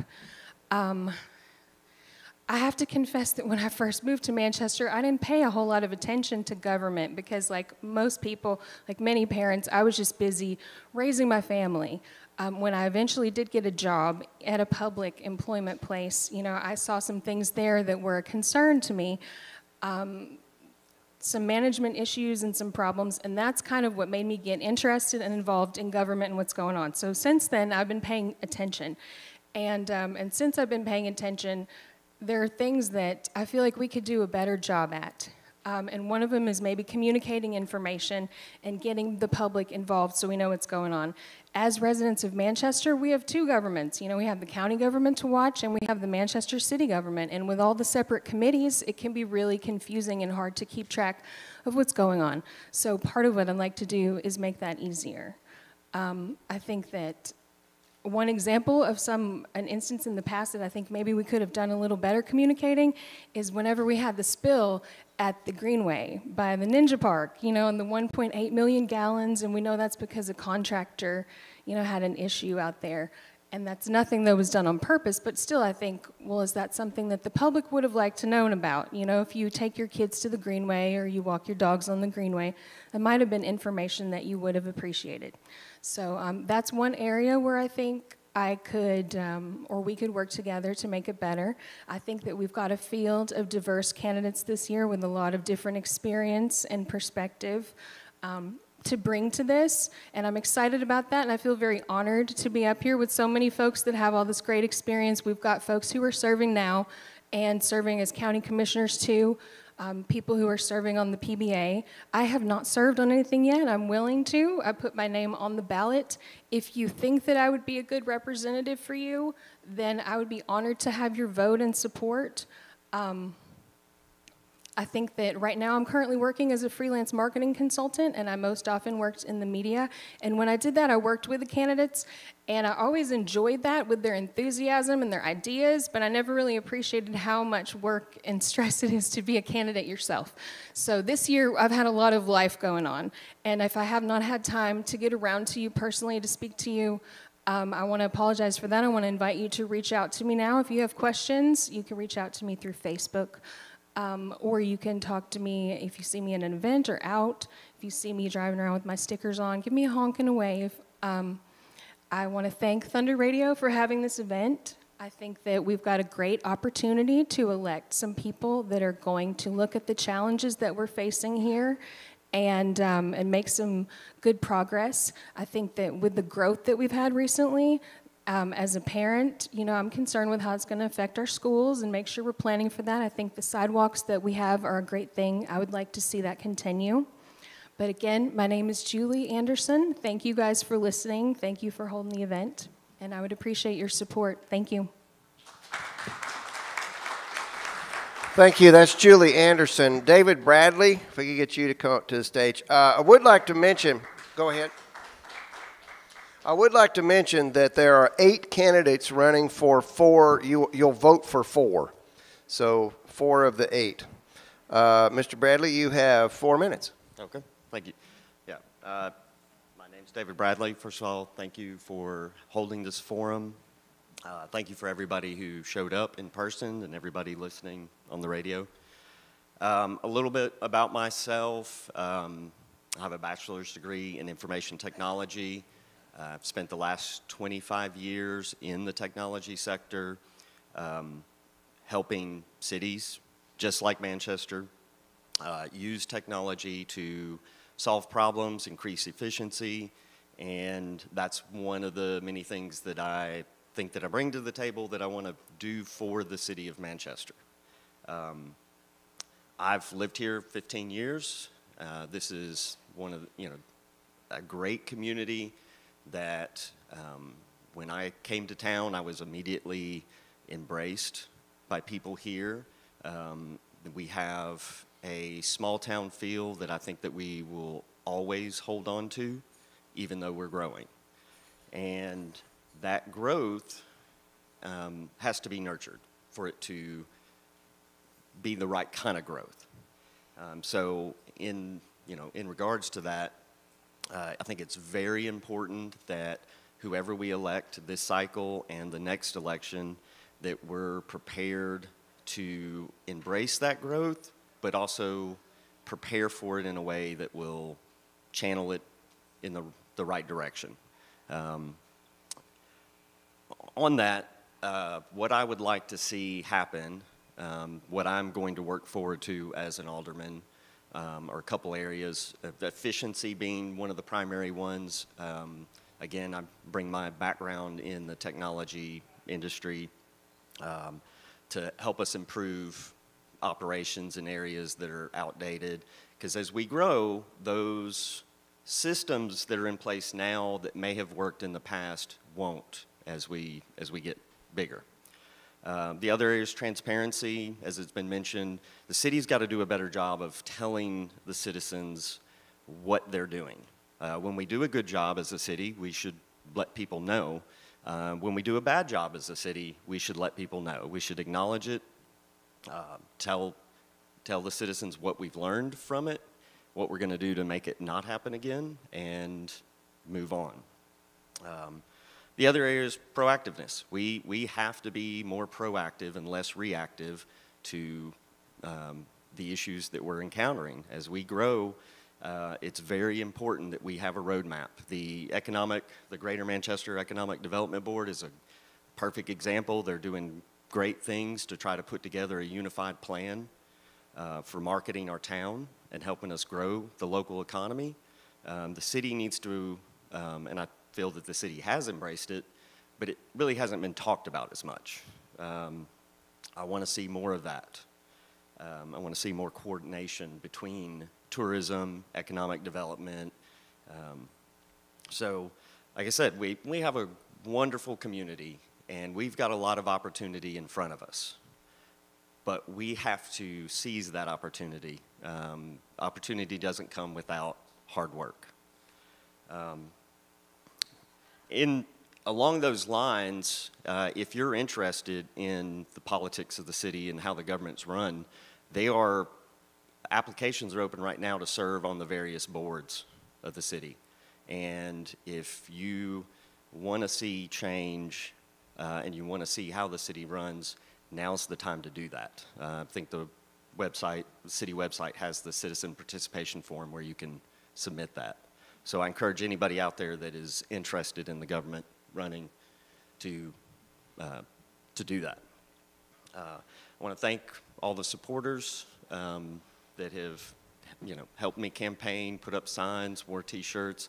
I appreciate everybody who's out there in the community talking about the things that we want to do.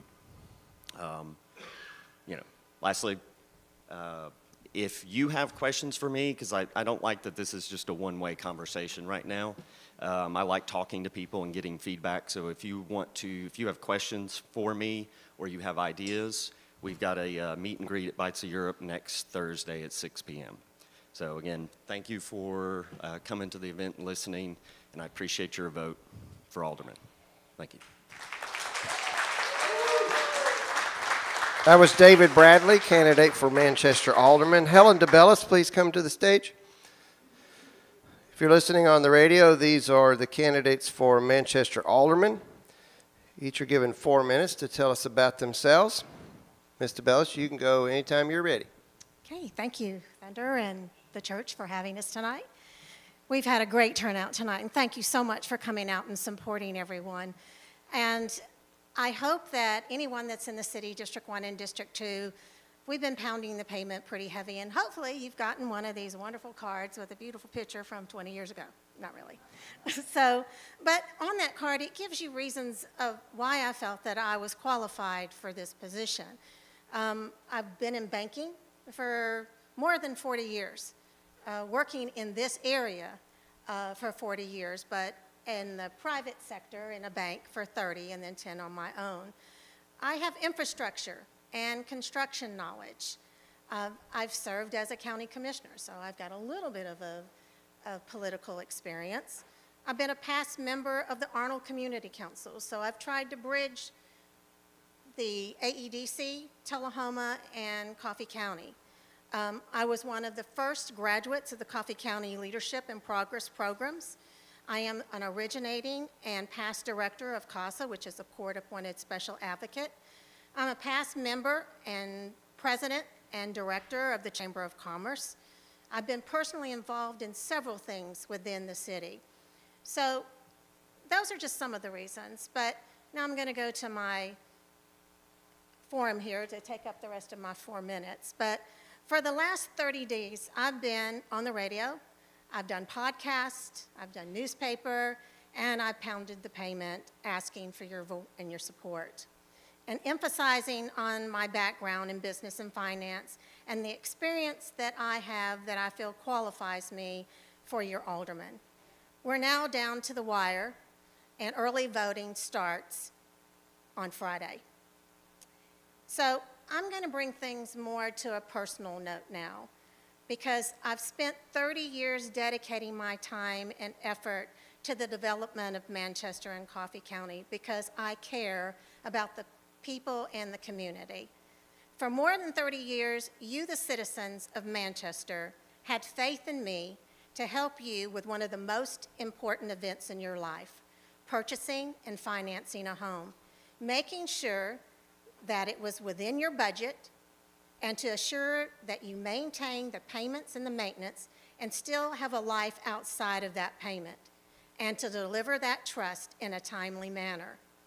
You had faith in me to tell you if this wasn't the time for you to have a mortgage right now, and to direct you in how to get a mortgage and a home at a later time. The mortgage lending field is a very hard field and is governed by the government, and it requires additional education and state certifications, especially if you're outside of the bank. As your alderman, you can trust that I will continue to ask the questions that need to be asked and not back down from a battle, to research what's needed to make a good decision for the benefit of the citizens and the city. I've volunteered in the school system for 12 years, and I know the challenges of the teachers and the battles that they've had with population growth and overcrowding of classrooms. Our children are our future, and finding a solution to help will be one of my main priorities.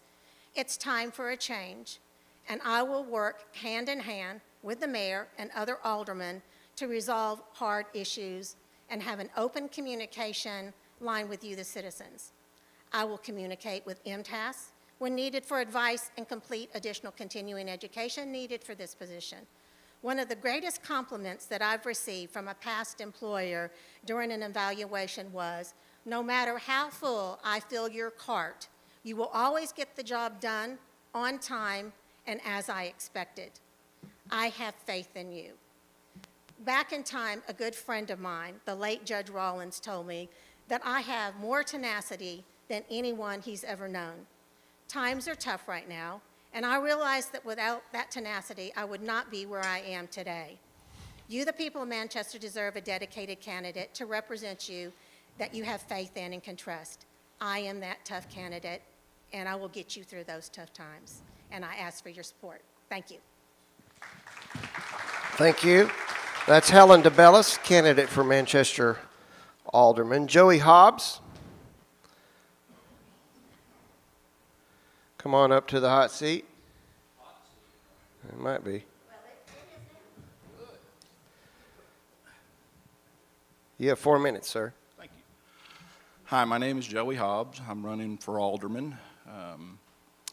I'd like to take a couple minutes and thank Josh and Thunder and the venue for holding this. It was a good turnout. A lot of people have left. I hope everybody's still staying tuned to hear the rest of us talk, right? The main ones seem to be over. I'd also like to take a couple minutes to thank my family, my wife Colette, my kids Brent and Brittany. As some of the folks up here before has said, running any of these elections aren't easy, right? There's a lot of shots taken, a lot of misinformation, and a lot of those things, but it's okay. I mean, I put myself in that position, but my family, you know, I just want to thank them. So on to what we're here for. So part of this, you know, I'm currently a county commissioner. I've served for, this is my first term. I've learned a lot about politics, about how things work, and through that experience, I have fought for the employee of Coffee County, for the way of our life, and for the things that I personally hold dear to me. I was not born here. I was raised in Florida. I moved here when I was 16 years old. I met Colette, I guess when I was 16, 17 years old. We've been married about 34 years, and this is a great place to raise kids. So part of my responsibility is how do we continue that so that as my kids grow, they want to stay here in this community. Part of that is, can they earn a wage? You know, what do we offer? Is there retail? I mean, both my kids currently drive to Nashville back and forth. I hope that someday we have those type of opportunities here locally so that when I do have grandkids, I don't have to travel to see them. Part of the things that I do think are important, and then questions that have been asked of me, is consolidating schools. I'm not for consolidation. I'm for the city expanding what they currently have and maybe even offer a high school at some point. And by that, you actually work with the county, right? Thank you. I mean, that relieves some pressure from the county as well as the city.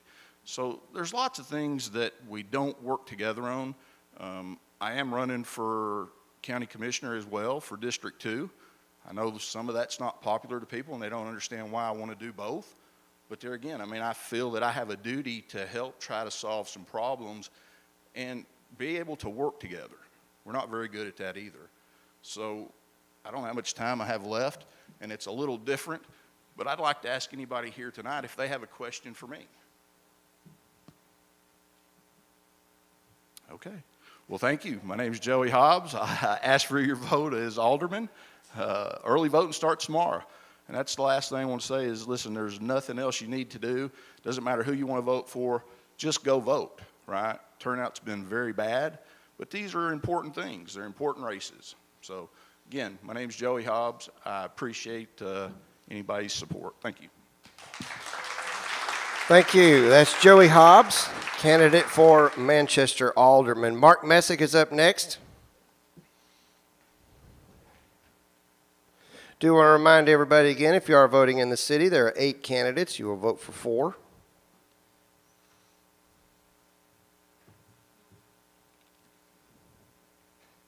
Mark, you have 4 minutes, sir.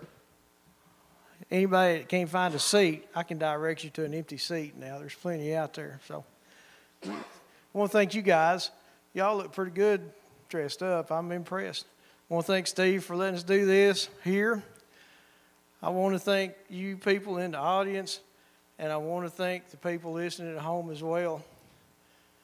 And the candidates, I want to thank them because Joey's right. It's pretty tough running for a position. And the candidates that we have this time, if any of them, it didn't matter who gets elected, Manchester's going to be in good hands.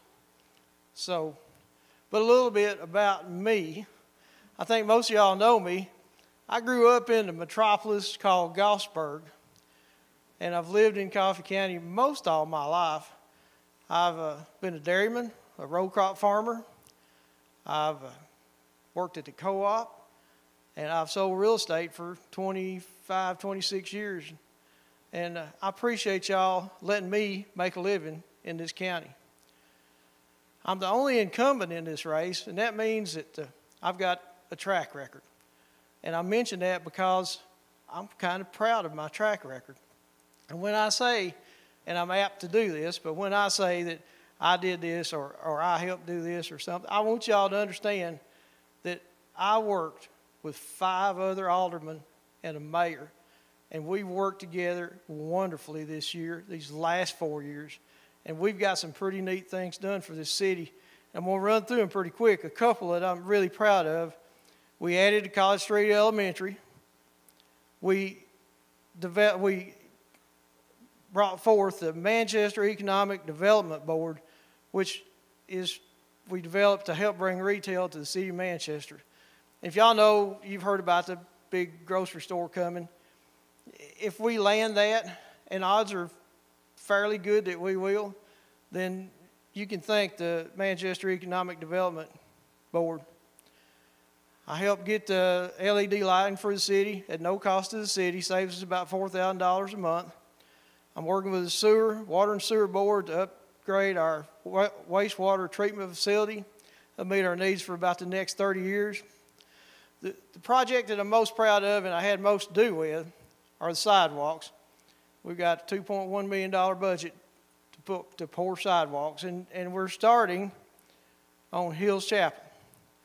We plan to go to Madison, Coffee, Oakdale, and Oak Drive. And I hope when we get finished with the sidewalk project, we can turn around and do another one when we get this one over with, because there's a need all over the city.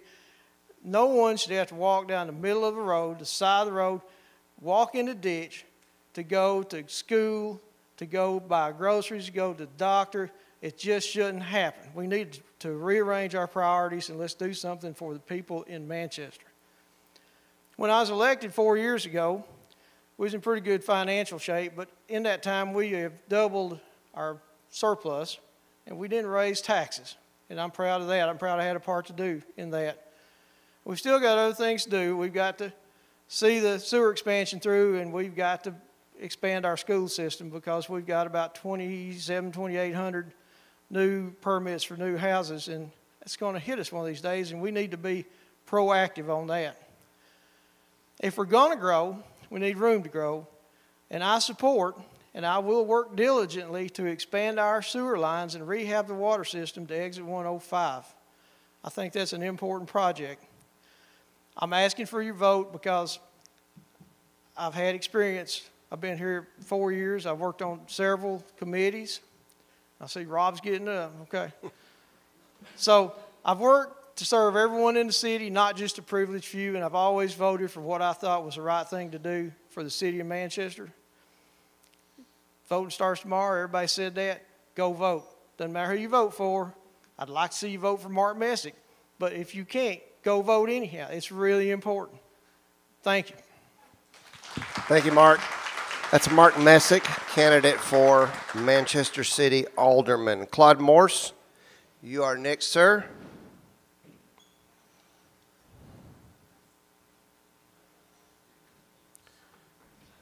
Thank you, and you have 4 minutes. Thank you, and thank you for this opportunity. Appreciate it being the folks here and the folks listening on the radio. I'm Claude Morse. Like Mr. Hobbs, I'm a current sitting county commissioner. And Mr. Hobbs, Helen DeBellis, current commissioner, and I started talking months ago about some of the issues we see where, and it was mentioned earlier in the mayor's debate, there hasn't been really good coordination between the city of Manchester and the county. Our county commission district, and Joey and I, there'll be 2 commissioners per district, or the 2 of the candidates for that district, is inside the city limits of Manchester. So almost daily, but several times a week, I'll get calls about Hills Chapel Road, when we're going to get a sidewalk, or other things, and I figure, well, I'm a county commissioner, but let me get you the right person, and if they don't tell you what you need to do, call me back and I'll help you. I've lived here since 1989. I was stationed here in the early 70s at Arnold, lived in Manchester. back down Hills Chapel Road and the gravel Forestwood Drive and the A-frames when they're brand new. When I retired from the Air Force, it was my dream to come back here. I came back and was a project manager at Arnold for another 20 years. I ran marketing and public relations for the center. I'm also an AEDC fellow, the center's top award, and past president of the Arnold Community Council. Involved in a lot of things in the community, including the Honor Flight. I'm chairman of the board of that group, and we take World War II and Korean War veterans to Washington, D.C. to see their war memorials. Also, Wreaths Across America. We're putting wreaths on veterans' graves in 15 cemeteries this year. So I've been involved in the community. I've run for alderman before. I came in 4th when they were doing 3. Ran for city mayor, and Lonnie Norman beat me. And that was after the debacle with the Coles and the TJ Maxx that didn't come here. And then I got involved and helped a bunch of other people run for office in the mid 2014, 2016 elections. Like I said, I'm a retired military officer. I'm used to managing multi-million-dollar budgets, justifying them, getting them passed, and then executing them. I've got experience in leadership and management from the military and corporate life. And I love Manchester. When I came back in 1989, it kind of looked about the same. It hadn't grown much. But we're growing, folks. And we need to plan for that. I helped get a strategic planning committee started for the county. I'm vice chairman of that group. That plan will be countywide, including the cities, so that we have a controlled growth and make sure we have the assets we need as we grow. So most of my signs, if you've seen them, are going to say county commissioner, because I'm running for both. I would appreciate your vote. And again, we got a good group of candidates. I think we're going to do well. Manchester and the county are posed for growth. We just need to try and make that growth right and have the assets to handle it. Everything from the county ambulance service to roads, sidewalks, sewer and water. And the county and city need to work together on that more. So haven't got out to everybody and knocking on doors. The heat kind of got to me like a lot of other folks. But my telephone number's on the website, county website. Feel free to call me anytime. I had someone call me the other night at 9 o'clock, and we got off the phone at 11:30. So I'm available to talk to people if they want to talk to me. Claude Morris again, retired military, retired from AEDC, and I would appreciate your vote for both positions. Thank you. Thank you, Claude. Claude Morse, candidate for alderman. Donnie Parsley, get you up here, sir. And you have 4 minutes. Thank you.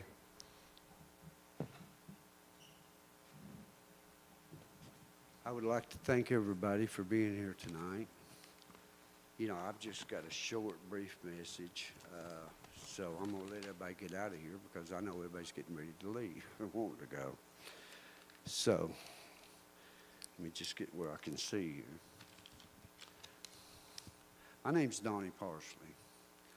I'm a candidate for alderman for the city of Manchester. I was born here. I was raised here. And I'm married to Susan Parsley, and we've raised her family here. I've owned a business here for several years, operated RPM Glass Company, and worked for AEDC. Don't want to interrupt you, Mr. Parsley. Speak up just a little bit, okay? Just a little bit. And now, of course, I am retired, and I have more time to serve as far as in the capacity, as far as with the alderman. You know, the only thing that I can say is I will work to make the city run efficiently and support the employees that work on the many city services. I want to also let everybody know that I support the Manchester City Schools wholeheartedly. We've got a great group of candidates out here tonight. The only thing I can say is I'd work hard, and I will be honest with each one of you. And I'd like to thank and ask each and every one of you for your support and all the people that's helped me. And like Mark and all the other candidates said, just get out and vote. If you don't vote for me, vote for someone else. Thank you all. Thank you, Donnie. That's Donnie Parsley, candidate for Manchester Alderman. Our last candidate is James Threet, who is not here. With that, Josh will close us out. All right, thanks to everybody for coming out. Big thanks to Steve, the church. This is an excellent event center. If you guys have events that need to be done, y'all check with him. I'm sure he would be glad to help you out. If you missed part of tonight's events, you can check our Facebook page, facebook.com. Search for Thunder Radio. You can watch it there. And you can also catch a replay on our website, thunder1320.com. If you're listening on the radio, the Braves are leading 5-2. We're going to send you to the Braves game next. Thanks for listening to Thunder Radio.